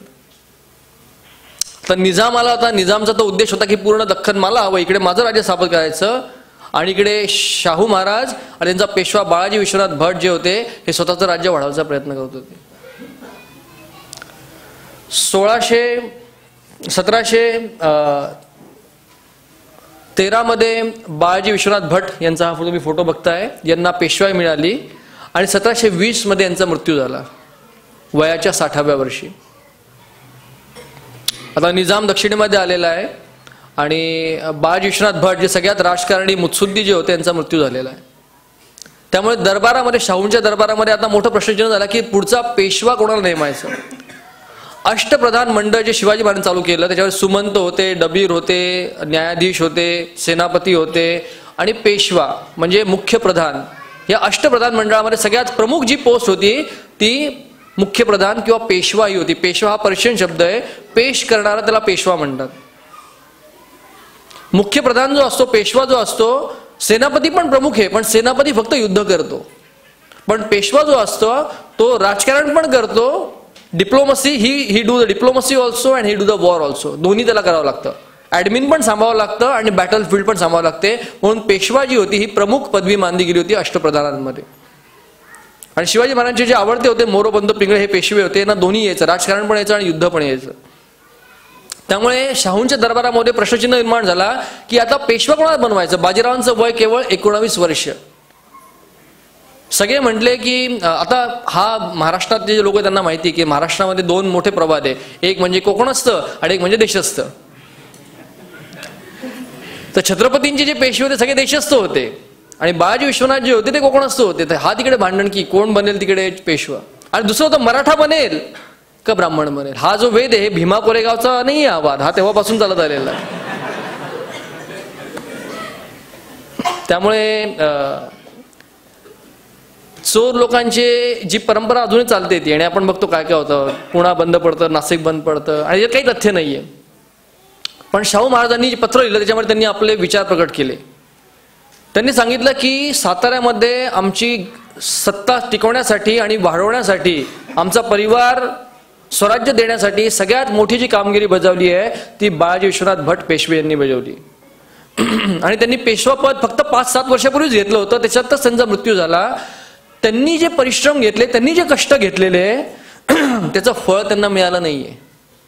म्हणून त्यांचे जे ज्येष्ठ चिरंजीव बाजीराव पेशवा यांना आम्ही पुढचा पेशवा म्हणून घोषित करतो. आणि तो जर नाला निघाला तर आम्ही त्याला बदलून टाकू. तो सिद्ध केला त्यांनी की तो खरंच यशस्वी आहे, तर आम्ही त्याला पेशवा म्हणून कंटिन्यू करू. आणि अशा पद्धतीने वयाच्या 19व्या वर्षी प्राईम मिनिस्टर पोस्ट आहे, पेशवा म्हणजे प्राईम मिनिस्टर, 19व्या वर्षी बाजीरावांना मिळाली. त्यामुळे हा जो इतिहास आहे हा फार विलक्षण इतिहास आहे की एवढ्या लहान वयात ह्या लोकांनी जे काही पराक्रम केलेले, आणि हे फक्त 40 वर्ष जगले. 1720 मध्ये पेशवा पदावर आले आणि 1740 मध्ये यांचा मृत्यू झालेला आहे. आणि या 20 वर्षात या व्यक्तीने पूर्ण भारताचं राजकारण जे ते बदलून टाकलं. भारताचा नकाशा जो आज आहे याचा एक प्रमुख जे श्रेय दिलं जातं ते बाजीराव साहेब पेशवे यांना दिलं जातं. तर वयाच्या 19व्या वर्षी बाजीराव पेशवे झाले. तर मीटिंग झाली. नंतर जेव्हा नवीन अपॉइंटमेंट होते तेव्हा मीटिंग होते ना, तर मीटिंगमध्ये झालं की what will be the role of Peshwa नाव. पेशवा काय काम चालू करा, आता काहीतरी जॉब तर द्यावा लागेल ऑफिस दिल्यानंतर. तर सगळ्या मुत्सुद्दे जे ज्येष्ठ होते त्यांच्या वयाने जे मोठे होते त्यांचं म्हणणं पडलं की दक्षिणची सरदेशमुखी आपल्याला मिळालेली आहे आणि चौथ आपल्याला मिळालेली आहे. पहिले जे आहे आपण दक्षिणमध्ये आपण आपली सत्ता स्थापन करू. बाजीराव म्हणे की दक्षिण सोडा. छत्रपती शिवाजी महाराजांची इच्छा होती की आज तो हिमालय हे हिंदूंचं राज्य व्हावं. जर दिल्लीच्या मुळावरच घाव घातला तर संपूर्ण हिंदुस्थान आपल्या हातात येईल. सगळे म्हटले 19 वर्षाचा पोरग आहे ना, गरम मेजाचा आहे, young, he is a young, to young. पण शाहू म्हटले की जे बाजीराव ठरवत आहे ते माझ्यात त्याच्यात काहीतरी मला चांगलं वाटतंय. आणि अशा पद्धतीने बाजीरावांना उत्तरेमध्ये नर्मदेच्या पार त्यांना मोहिमेवर पाठवण्यात आलं. आता निजाम जो होता हा दक्षिणेत आला होता. निजाम उल मुल्क असफजा. आपण आपल्या इतिहासामध्ये ऐकलेलं आहे की रझाकार, हैदराबादचे जे रझाकार होते निजामाचे, हे सगळे त्याचेच पूर्वज, हा पूर्वज त्यांचा बाप या सगळ्यांचा. हा दक्षिणेत आला, शाहू महाराजांना भेटला. शाहू महाराजांकडनं त्यांनी प्रॉमिस घेतले की तुम्ही मदत करा, आम्ही तुम्हाला मदत करू. आणि अतिशय शांतपणे यांनी आपली सत्ता स्थापन करायला सुरुवात केली. निजामाला स्वतःचं राज्य स्थापन करायचं होतं आणि सय्यद बंधूंना हे माहिती होतं. म्हणून 3 मुघल सुभेदारांना निजामाविरुद्ध पाठवण्यात आलं. त्यांचे नावं पण इकडे आहे. आता काय हे सगळे नावं दुसरे असल्यामुळे लक्षात राहत नाही. दिलावर अली, आलम अली आणि मुबारिज खान हे मोठे मोठे सरदार चालून आले 50-50 हजाराची फौज घेऊन. आणि या सगळ्यांना निजामाने उद्ध्वस्त केलं आणि या सगळ्या सरदारांना मारून टाकलं त्यांनी. मुघल सत्ता सगळी, हा पण मुघल सेनापती स्वतःला म्हणतोय, मुघल सुभेदार म्हणतोय, पण स्वतःचं राज्य हैदराबादमध्ये स्थापन करायचंय. एकानंतर एक त्याची युद्ध चालू आली. सगळ्या युद्धात तो जिंकला. आणि अशा पद्धतीने भारतातला सर्वोच्च सेनापती म्हणून निजाम मानला गेला, सर्वोच्च शक्तिशाली सरदार म्हणून निजाम मानला गेला. हा दक्षिणेत आला. बाजीरावांनी उत्तरेमध्ये आपल्या मोहीम संपवल्या. आणि नंतर पुढच्या वर्षीची मोहीम दर म्हणून आपण म्हणतो सीमोल्लंघन जे दसऱ्याला होतं आपल्याकडे, ही प्रथा शिवाजी महाराजांपासून आहे. कुठली नवीन मोहीम चालू करायची असेल तर दसऱ्याला सुरुवात होते. रावणाचा वध ज्या दिवशी झाला त्या दिवसापासून नवीन मोहिमेला सुरुवात होते. तर जेव्हा उत्तरेकडची मोहीम झाली तेव्हा पुढच्या वर्षी ठरलं की दक्षिणेत जे जे छोटे हिंदू राज्य आहे, मैसूरचा वोड्डेयार आहे, त्याच्यानंतर गुत्तीचे आहे, त्याच्यानंतर कर्नाटकचे जे कोणी राज्य आहे, नायक पालेगार जे आहे, यांना सगळ्यांना साताऱ्याच्या छत्रपतींच्या हाताखाली आणायचं, त्यांची रक्षा करायची आणि हिंदुत्व त्यांचं जागून ठेवायचं. म्हणून बाजीराव साहेबांनी 1724 मध्ये दक्षिणेमध्ये मोहीम काढली. 20-25 हजार फौज घेऊन त्यांनी चित्रदुर्ग, श्रीरंगपट्टण, जिकडे आता आम्ही जाणार आहे काही वेळांनी, तिथपर्यंत ही, आपण पुढच्या वर्षी यात्रेला जाणार आहोत तिकडे, तिथपर्यंत ही मोहीम गेली. आणि जेव्हा निजामाला समजलं की बाजीराव जो आहे हा माझ्या एरियामध्ये दक्षिणेमध्ये ढवळाढवळ करतोय, तर अतिशय राग आला. आणि त्यांनी पाहिलं की शाहू आपल्या हाताला लागेल का, जी कोल्हापूरची गादी आहे, संभाजी त्यावेळेस तो राजा होता तिकडे, संभाजी सेकंड, तो आपल्या हाताखाली लागेल. तरी पाहिले संभाजी जो आहे त्याच्या हातात शक्ती किंवा जास्त सैन्य नाही आहे त्याच्या हाताखाली, त्याला आपल्या बाजूला घेऊ आणि शाहूला उघडून फेकू आपण इकडनं, आणि संभाजीला गादीवर बसू, तो आपल्या हातातलं बाहुलं बनेल, म्हणजे संपूर्ण दक्षिण जी आहे ती निजामशाहीच्या हाताखाली येईल आणि आपण त्याच्यावर राज्य करू.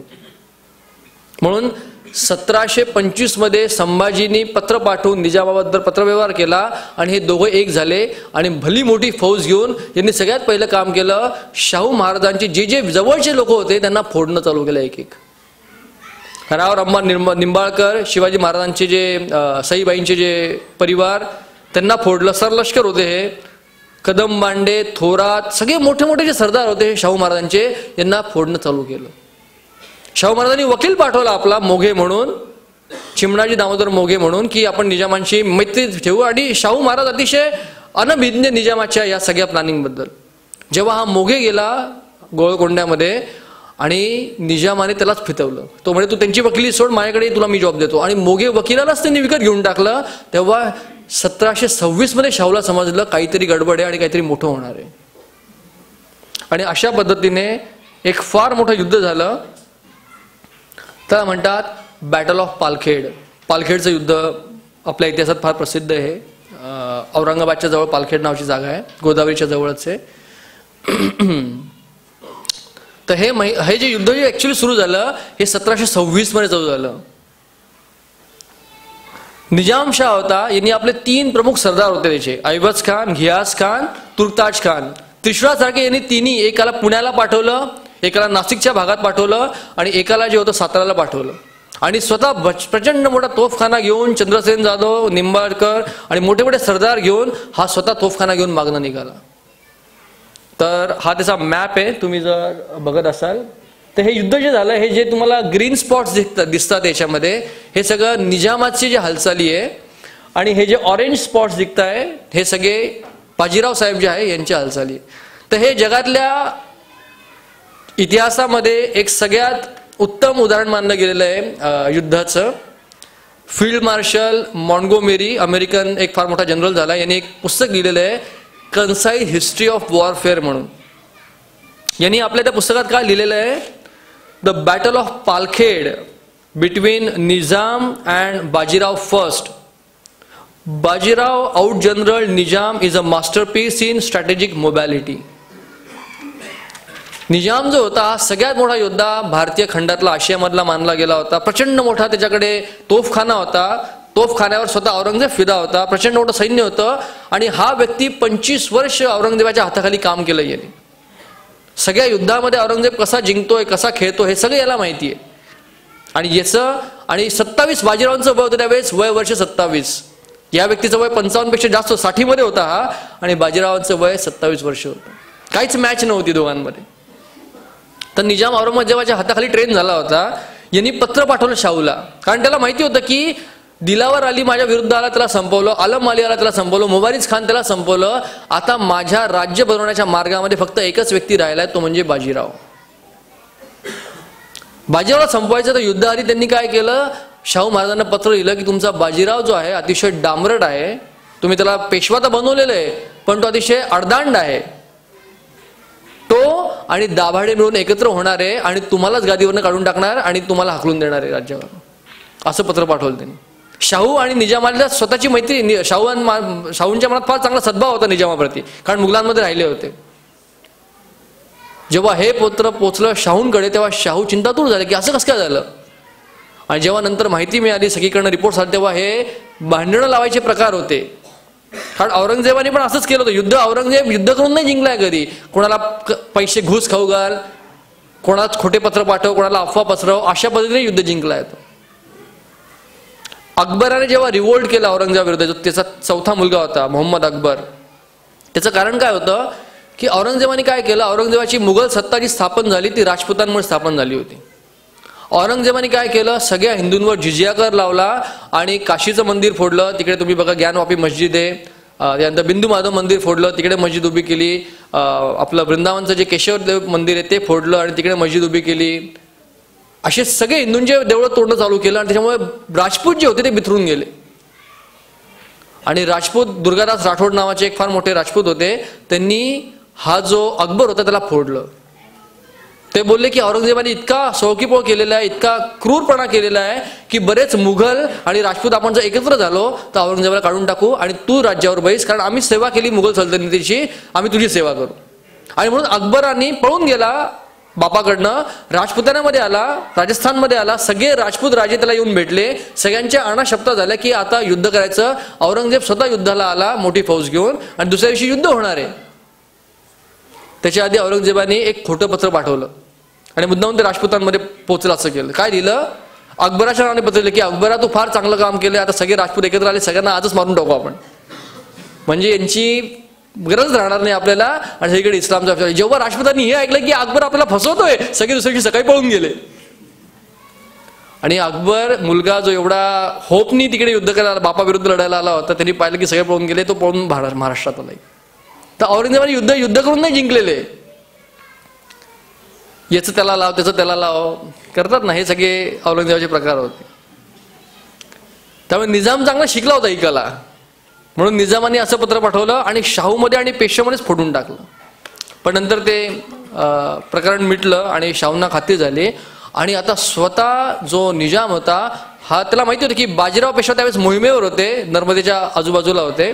तुम्ही जर बघाल इकडे तर पुणे जे आहे ते ह्या बाजूला आहे पुणे, आणि या बाजूला बाजीराव इकडे सगळीकडे फिरतायत त्यांचं काम करत. तर यांनी काय केलं की बाजीरावाला जर हरवायचं किंवा मारायचं आहे तर पुण्यावर सगळ्यात पहिले आक्रमण केलं पाहिजे, पूर्ण नाक आहे महाराष्ट्राचं. म्हणून त्यांनी सर्व पुण्यावर हमला केला. त्याला वाटलं की बाजीराव पळून जे आहे ते आपल्याकडे येईल. आणि नाशिकमध्ये एक मोठं युद्ध झालं. तिथे उदाजी पवारांनी ते युद्धाचा हल्ला परतवून लावला आणि मुबारीज खान जो होता त्याला, तुर्तास खान होता त्याला इकडे पळून लावलं. आणि अशा पद्धतीने सगळ्या फ्रंटवर हे युद्ध चालू झालं. 3 इकडचे निजामाचे सैन्य आणि महाराष्ट्रातले राणोजी शिंदे होते, पवार होते, चिमाजी अप्पा होते, या सगळ्यांनी युद्ध चालू केलं. आणि शाहू महाराज आणि सगळे प्रधान एवढे घाबरले की निजाम स्वतः तोफखाना घेऊन साताऱ्याकडे येतोय. म्हणून चिमाजी अप्पांनी शाहू महाराजांना घेऊन पुरंदरकडे प्रयाण केलं, कारण पुरंदर खूप बळकट किल्ला होता, लढता येईल म्हणून तो. आणि अशा पद्धतीने आता मराठी सत्ता पूर्ण नष्ट होईल आणि संपूर्ण दख्खनमध्ये, दक्षिणेमध्ये मुघल सत्ता वेगळी स्थापन होईल, असे चिन्ह संपूर्ण भारतभर दिसायला लागले. शाहू महाराजांना आणि संपूर्ण मराठ्यांना एकच चेहरा दिसत होता, तो म्हणजे बाजीराव पेशवे. हा व्यक्ती काय करेल याच्यावर डिपेंड आहे की शाहू महाराज जिवंत राहतील का कैदेत पडतील परत, का मराठ्यांची सत्ता स्थापन होईल. आणि सगळ्यांना वाटलं की आता बाजीराव जे आहे ते पुण्यात येतील लढण्यासाठी निजामाशी. बाजीराव फार हुशार होते. बाजीरावांना माहिती होतं की निजामाच्या तोफखान्यापुढे कोणी टिकणार नाही. सगळ्यात मोठा तोफखाना आहे तो पूर्ण भारतातला. बाजीरावांनी काय केलं, अचानक त्यांनी आपली जी शेड्यूल आहे त्यांनी बदलून टाकलं. साताऱ्यावरनं सासवडला, सासवडमुळे सुप्याला गेले, सुप्यावरनं परत सासवडला, लोणीला, पाबळला, असं करत करत ते 1727 मध्ये युद्ध चालू झालं. सांगितलं जातं की हा जो पूर्ण एरिया आहे 1000 स्क्वेअर किलोमीटर मध्ये युद्ध झालंय. 1000 स्क्वेअर किलोमीटर आणि 6 महिने हे युद्ध चाललंय. पण फार विलक्षण युद्ध आहे, दोघं एकमेकांसमोर येत नाहीये. निजाम आपला एवढा मोठा तोफखाना घेऊन या खालती पुण्याच्या बाजूला आहे आणि सासवड पासून, पाबळ पासून नोव्हेंबर मध्ये जे निघाले 1726 मध्ये, ते पुढे येवल्याला गेले. त्याच्यानंतर 3 डिसेंबरला वैजापूरला गेले, 9 डिसेंबरला दाभोळीला गेले, 13 डिसेंबरला पळसखेडला गेले, 14 डिसेंबरला जाफराबादला गेले, त्याच्यानंतर वाशिमला गेले, 20 डिसेंबरला मंगळूर पीर. बाजीरावांनी काय केलं, या सगळ्या युद्धामध्ये त्यांनी 3 प्रांत निवडले. सगळ्यात पहिला बऱ्हाणपूर आणि हा एमपीचा, गुजरातचा प्रदेश. नंतर MP आणि वराड, हे जे 3 प्रदेश आहे, हे सगळे 3 प्रदेश जे होते हे निजामाचे जहागीरदारी होती सगळी. यांनी लांब लांबच्या मजला मारल्या. मंगळूर पीर, त्यानंतर 29 डिसेंबरला चोपडा, 30 डिसेंबरला तापी नदी ओलांडून परत तिकडे जा, असं करत करत जेवढे सिंदखेड निजामाच्या जेवढ्या जहागिरी होत्या त्या सगळ्या जाळून खाक करून टाकला त्यांनी. आणि नंतर अशी आवई उठवली की आता मी बऱ्हाणपूरच लुटतोय. मी बऱ्हाणपूर जे होतं हे मुघल सत्तेचं नाक मानलं गेलं होतं. ही त्यांचं दक्षिणचं कॅपिटल होतं. इकडनं ते सगळ्या मोहिमा निघायच्या. आणि बऱ्हाणपूर अतिशय श्रीमंत शहर होतं. जेव्हा निजामशाहला कळालं की बाजीराव बऱ्हाणपूर लुटला चालला, हा घाबरून गेला की जर बऱ्हाणपूर लुटलं तर माझी सगळी इज्जत मातीत मिळून जाईल. म्हणून मी परत सगळी सेना जमा केली, आपला तोफखाना घेतला आणि वरती जायला लागला. तर नंतर समजले की बाजीराव पेशवे जे आहे बऱ्हाणपूरकडे नाही गेले, ते सुरतकडे गेलेले, सुरत लुटायला. बाजीराव पेशवे पण हुशार, त्याचे बाप निघाले. बाजीरावांनी काय लुटवली, गुजरातचा जो सुभेदार होता सुरतचा, त्याचं नाव होतं सरबुलंद खान, त्याचं आणि निजामाचा 36चा आकडा होता. यांनी सरबुलंद खानला निरोप पाठवला की मी आणि निजाम दोघं मिळून सुरतवर आक्रमण करणार आहे, निजाम मागणं येतोय, मी पुढे. सरबुलंद खानाचा पहिलेच वागणं तो असा भडकला की हा माझ्या हद्दीत येतो. यांनी पूर्ण सेनेची तयारी केली. जसं निजामाला हे समजलं की अशी गडबड केली इकडे, निजाम अजून भडकला आणि निजाम सुरतच्या रस्त्याने जायला लागला. अचानक बाजीराव साहेबांनी आपला रस्ता बदलला आणि ते औरंगाबादकडे यायला लागले आणि असं सांगितलं की आता मी औरंगाबादला लुटणार आहे. औरंगाबादला निजामशहाचा सगळा खजिना होता आणि त्याचा सगळा जो जनान खाना जो होता तो औरंगाबादला होता. हे एवढे जे गाव तुम्ही बघताय सॅफ्रॉनमध्ये मार्क केलेले, बाजीराव साहेबांनी हे सगळे जे गावं होते एकेका दिवसात बदलत होते. म्हणजे हा रेशो काय होता, 1:3 रेशो होता. म्हणजे एका स्थळी निजामाला जायला 3 दिवस लागतात, कारण रात्री मुक्काम करायचा असतो. बाजीराव तेवढी जागा एका दिवसात कव्हर करत होते आणि 1000 स्क्वेअर किलोमीटरमध्ये ते फिरत होते. निजामाला भेटत नव्हते. निजामाला सगळा मुलूक खाल्ला. निजामाचे जे सगळे धनवान जालना सिंदखेड त्याचे जे जहागिरी होत्या सगळ्या लुटून भस्त केल्या. अशी आवई उठवली की आता मी बऱ्हाणपूरच लुटतो. त्यानंतर सुरतला गेले, तिकडे खोड काढली त्याची आणि औरंगाबादकडे वळले की आता मी औरंगाबादच लुटतो. त्यामुळे निजाम चिडला आणि त्याला समजले की मी खूप स्लो आहे, कारण तोफा घेऊन जायच्या, त्यावेळेच्या तोफा ज्या असायच्या त्या कच्च्या रस्त्यांवर घेऊन जायचे लोक. त्याला समजलं की या तोफांमुळे जे प्रॉब्लेम होतोय, माझा स्पीड कमी पडतो. त्यांनी सगळ्या तोफा मागे ठेवल्या आणि सगळं सैन्य घेऊन 10-15 हजार. त्यांना माहिती आहे की त्याला आज न्यूज येते की बाजीराव जे आहे ते जालन्याला आहे, उद्या न्यूज येते की तो जालन्यापर्यंत तो समजतं की बाजीराव गेले चोपड्याला पोहोचले. बाजीराव अजून कुठे पुढे गेले समजत नाही, कारण बाजीराव एवढे फास्ट पळतात इकडे. आणि मॉन्गोमेरी आपल्या पुस्तकात लिहितो, ज्याचं कारण एक होतं की बाजीराव साहेब होते, यांची जी सेना होती, प्रत्येक 2 सैनिक जे घोडेस्वार असायचे त्यांच्यामध्ये एक एक्स्ट्रा घोडा असायचा. म्हणजे याचा घोडा थकला की या नवीन घोड्यावर बसेल, तेव्हा हा फ्रेश होईल, मग तो घोडा थकला की हा इकडे बसेल आणि हा तिकडे जाऊन बसेल. अशा एक घोड्याला विश्रांती मिळत जाईल. त्याचा स्पीड जो होता तो तिप्पट होऊन गेला होता. आणि जवळ फक्त एक तलवार, ढाल, धनुष्यबाण आणि भाला दिवस रात्र घोड्यावर काढायचे. आणि त्याच्यामुळे निजाम चकला. आपला तोफखाना जो होता तो मागे ठेवला स्पीड घेण्याकरता. आणि त्याला हे समजत नव्हती की हा व्यक्ती कधी पोहोचतो, कुठे पोहोचतो आणि याच्याकडे किती सैन्य आहे, कारण कोणी सांगू शकत नव्हतं, एवढे स्पीडली पळायचे लोक. आणि निजाम औरंगाबादवर आला. औरंगाबादवर त्यांनी पुणतांबे जे आहे गोदावरी क्रॉस केली आणि गोदावरीच्या पुढे पालखेड नावाचं जे गाव आहे पैठणच्या इथेच आहे, त्या पालखेडच्या इथे येऊन तो थांबला. मोठं मैदान आहे पालखेडच्या इथे. त्याला हे माहिती नव्हतं की बाजीराव आता आहे कुठे. बाजीराव जे होते ते अजिंठा वेरूळच्या डोंगरांमध्ये होते. एका रात्रीत सगळे डोंगर पार करून ते डोंगरांच्या अलीकडे आले आणि निजामाचं जे संपूर्ण सैन्य जे होतं त्या संपूर्ण सैन्याला विळखा घातला. आणि निजामाचं जे पाणी होतं ते पाणी बंद करून टाकलं. ज्या तलावातनं पाणी येत होतं त्या तलावाला त्यांनी चौक्या पहारे लावले. आणि जेव्हा दुसऱ्या दिवशी सकाळी सगळे उठले पाणी आणायला, पाणके म्हणतात त्याला, ते पाणके पाणी आणायचे सेनेसाठी, पशून घोड्यांसाठी, हत्तींसाठी ते पाणी आणायला गेले. तर ह्यांनी त्या बाजूने ते दनादन तलवारी मारणं चालू केलं, भालं मारणं चालू केलं आणि सगळ्यांना पळवून लावलं. निजामाला समजायला तयार नाही की आपण कुठे अडकलोय. आता बाहेर पडायचा प्रयत्न केला की बाण यायचे, तलवारी पडायचे, लोक यायचे. आणि मराठ्यांची एक पद्धत होती की जेव्हा कुठे ते वेढा घालायचे त्या वेड्याभोवती थांबायचे आणि ते गोलगोल फिरत राहायचे. त्याच्यामुळे काय व्हायचं, किती सैन्य समजायचंच नाही कोणाला, कारण गोलगोल फिरताय सगळे. आणि पाणी पण मारलं आणि रसदही मारून टाकली. खायचं प्यायचं सामान बाहेर नाही यायचं ना. एवढे 25,000 लोक 20,000 लोक सेनेमध्ये असायचे, त्यांना खाणं, जनावरं असायचे, त्यांना चारा लागायचा, पाणी लागायचं, हे सगळी रसद बंद करून टाकली. आता निजामाच्या अंगाचा तिळपापड झाला. निजाम म्हटला की आता मी सोडणार नाही याला, आपण काही हो, आपण युद्ध करायचं, मारून टाकायचं. निजामाचा एक सेनापती जो होता तुर्कताज खान, तो बोलला की साहेब मरून जाऊ आपण, असं नका करू, तह करून घ्या आणि नंतर बघू काय करायचं, परत भेटू आपण याला नंतर. तर निजामाला ते सहन होत नव्हतं की 27 वर्षाच्या मुलाला मी निजाम आसफ जा खाने खानान पांढरा झेंडा दाखवायचा तहाचा, शरणागती म्हणतात त्याला. बाजीरावांनी निरोप पाठवला. काय निरोप पाठवला बाजीरावांनी? सगळ्यात पहिला निरोप पाठवला की तुम्ही कोल्हापूरकर संभाजींना हाताशी घेऊन जे राजकारण केले ते बंद करा, संभाजींना आमच्या हवाली करा. दुसरा, दख्खनचे 6 सुबे जे आहेत त्याची सरदेशमुखी आणि चौथाई बादशाकडनं लिहून आम्हाला द्या आणि आम्हाला ती वसूल करायची, तुम्ही मदत करा. आणि तिसरं, परत कधीही सातारा आणि पुण्याकडे वरती डोळे करून बघायचं नाही. आता 27 वर्षाचा मुलगा जो आहे ह्या एवढ्या मोठ्या सेनापतीला सांगतोय, असा संतापला आणि तो तयार करणार नव्हता. त्या तुर्कदास बोलला की सही करून द्या आत्ता, नंतर आपण काय करू ते बघायचं. आणि असं सांगतात की जेव्हा त्यांनी सही केली आणि हा तह झाला, बाजीराव जाऊन भेटले, मुंगी शेगाव नावाचं गोदावरीच्या काठी पाणी जिकडे होतं तिकडे गेले, मग त्यांना पाणी पाजलं सगळ्यात पहिले आणि तह झाला. तर निजामांचे जे चरित्र लिहिलंय ते लिहितात की ह्या प्रसंगानंतर बरेच दिवस निजाम जो होता त्यांनी खाणं पिणंच बंद करून टाकलं होतं. एवढा जो अपमान त्याच्या आयुष्यात कधी त्यांनी सहन केला नव्हता. आतापर्यंत एका युद्ध जिंकला हारला नव्हता. त्याला 27 वर्षाच्या पोरापुढे, नवीन पोरापुढे त्याला गुडघे टेकावे लागले होते. आणि अशा पद्धतीने बाजीराव पेशव्यांनी जे आहे निजामाला डोकं टेकायला लावलं आणि तेव्हा खऱ्या अर्थाने शाहूंची जी सत्ता होती साताऱ्यामध्ये ती प्रस्थापित झाली.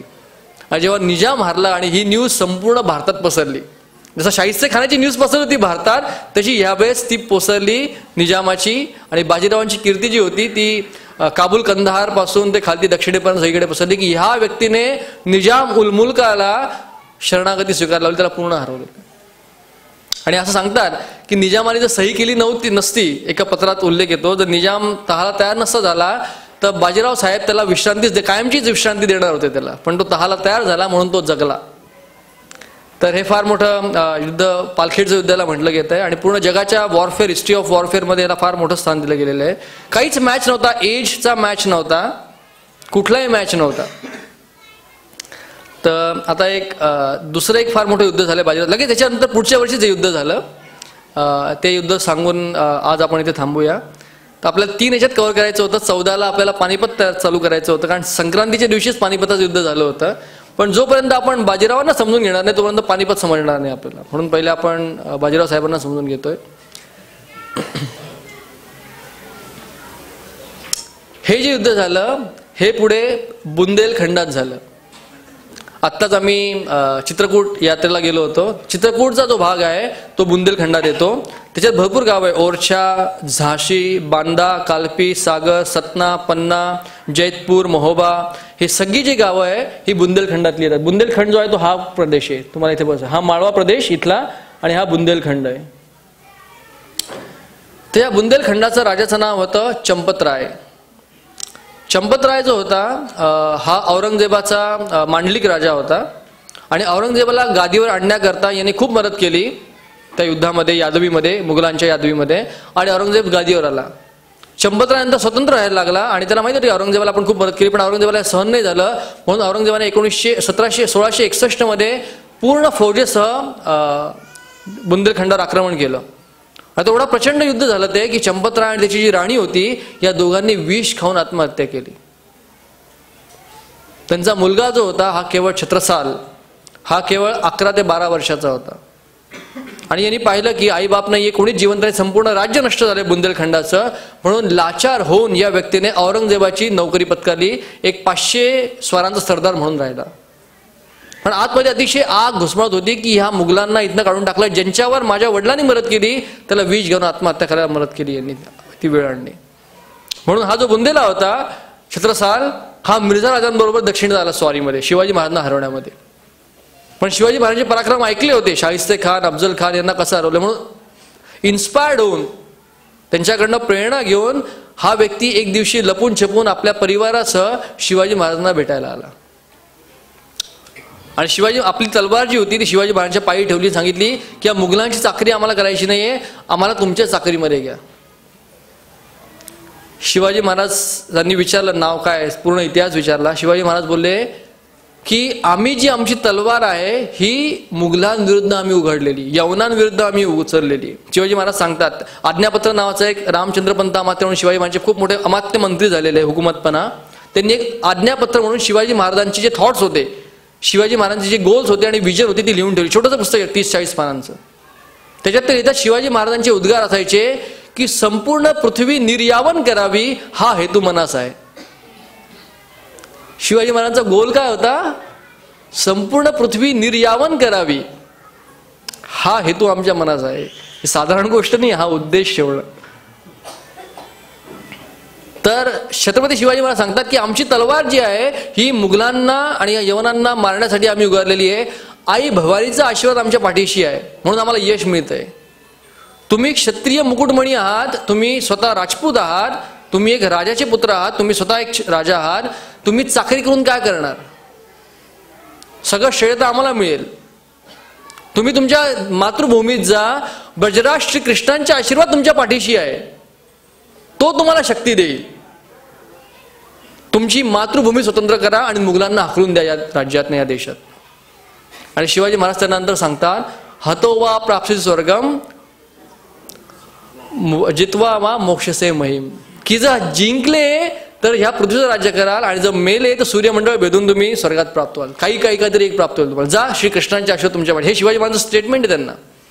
वयाच्या 16व्या वर्षी छत्रसाल बुंदेला 25-50 लोकांना घेऊन बुंदेलखंडात जातो, लोकांना जमा करतो, आपल्या स्वतःचे जे समाजाच्या लोकांना जमा करतो आणि एक एक करत जैतपूर, महोबा, कालपी, सागर, बांदा, झांसी एक एक क्षेत्र मोकळे करतो आणि छत्रसाल बुंदेला तिकडचे राज्याची स्थापना करतात आणि तिथे स्वतः राजा म्हणून जगायला लागतात.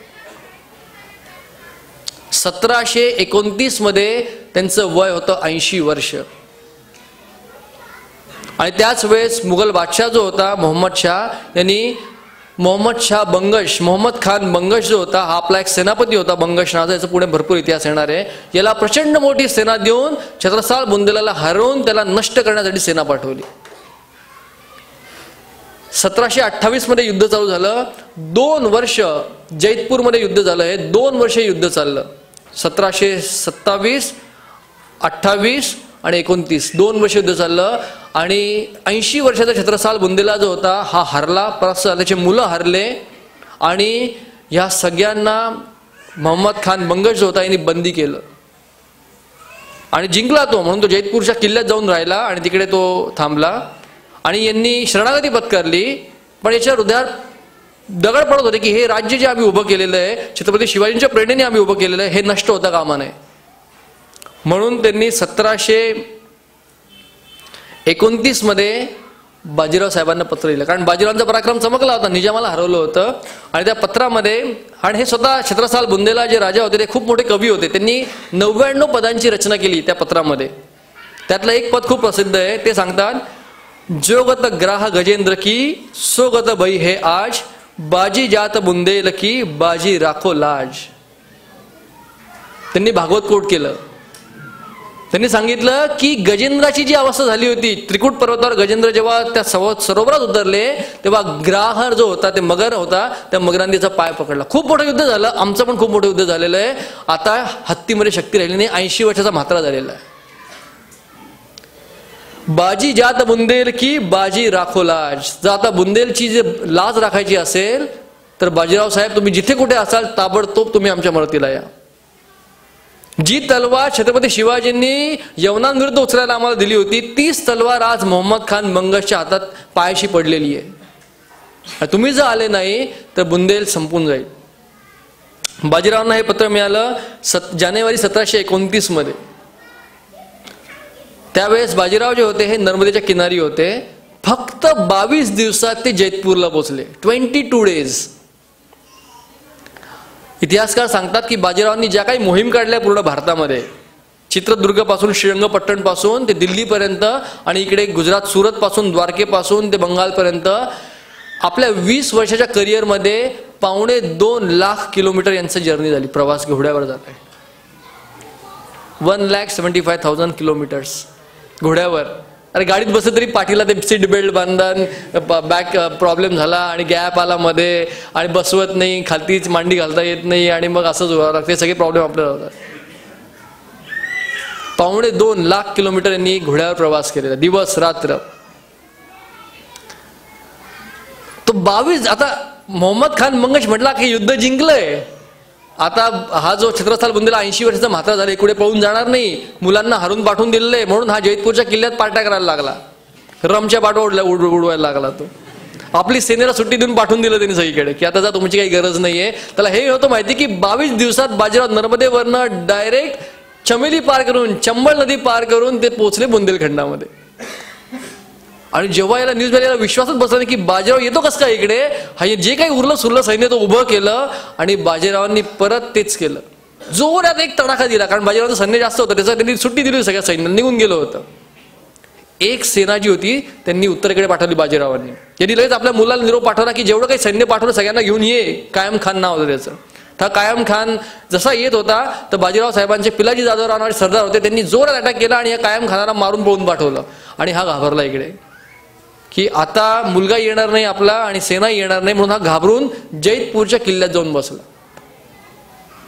आणि परत मराठ्यांनी वेढा टाकला, गोल गोल फिरत बसले. त्याचं पाणी मारलं, त्याचं अन्न मारलं, त्याची सगळी जी सप्लाय होता तो सगळा बंद करून टाकला. आतमध्ये जो मोहम्मद खान मंगश जो पार्ट्या करायला बसला होता, त्या पार्ट्यासाठी अन्नच मिळायला तयार नाही लोकांना. आणि हा जो वेढा होता हा जो 20 दिवस चालला. 10 नोव्हेंबरला निघाले, 10 जानेवारीला निघाले इकडनं. 22व्या दिवशी म्हणजे 22 नोव्हेंबरला ते तिकडे पोचले. आणि नंतर 1 महिना 15 दिवस त्यांनी तो वेढा पारला. खाणं पिणं बंद झालं किल्ल्यामध्ये. तेव्हा मोहम्मद खान मंगश परत निजामासारखा पांढरा झेंडा फडकवून हात जोडून समोर आला. बाजीराव पेशवे सांगितले, तुम्हाला जे पाहिजे ते देतो साहेब, सोडा, आम्हाला खायला खाऊ आला, आम्हाला भूक लागली, ती 15 दिवस झाले, खायला काही नाही आमच्याकडे. बाजीराव बोलल्या 2 अटी. कुठली अट सांगा, कुठे सही करायला तयार आहे मी, कुठला स्टॅम्प पेपर आणा. पहिली अट, परत बुंदेलखंडाकडे वाकडी नजर करून बघायचं नाही, मानलं कधीच येणार नाही इकडे, आणि तो कधीच आला नाही परत तिकडे.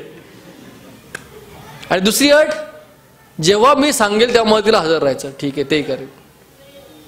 आणि अशा पद्धतीने बाजीरावांनी मोहम्मद खान मंगशाला पाठवून दिला. छत्रसाल बुंदेला जो 80 वर्षाचा होता तो इतका संतुष्ट झाला, त्यांनी मोठा दरबार भरला आपल्या राजमहालामध्ये. संपूर्ण प्रजेचे जे अधिकारी होते सगळ्यांना बोलवलं आणि सांगितलं की माझे 2 मुलं आहे. तसा याचा परिवार खूप मोठा होता, याला 30 राण्या होत्या याला, छत्रसाल बुंदेलाला, आणि 80 मुलं होते. पण एकही बाजीराव होता.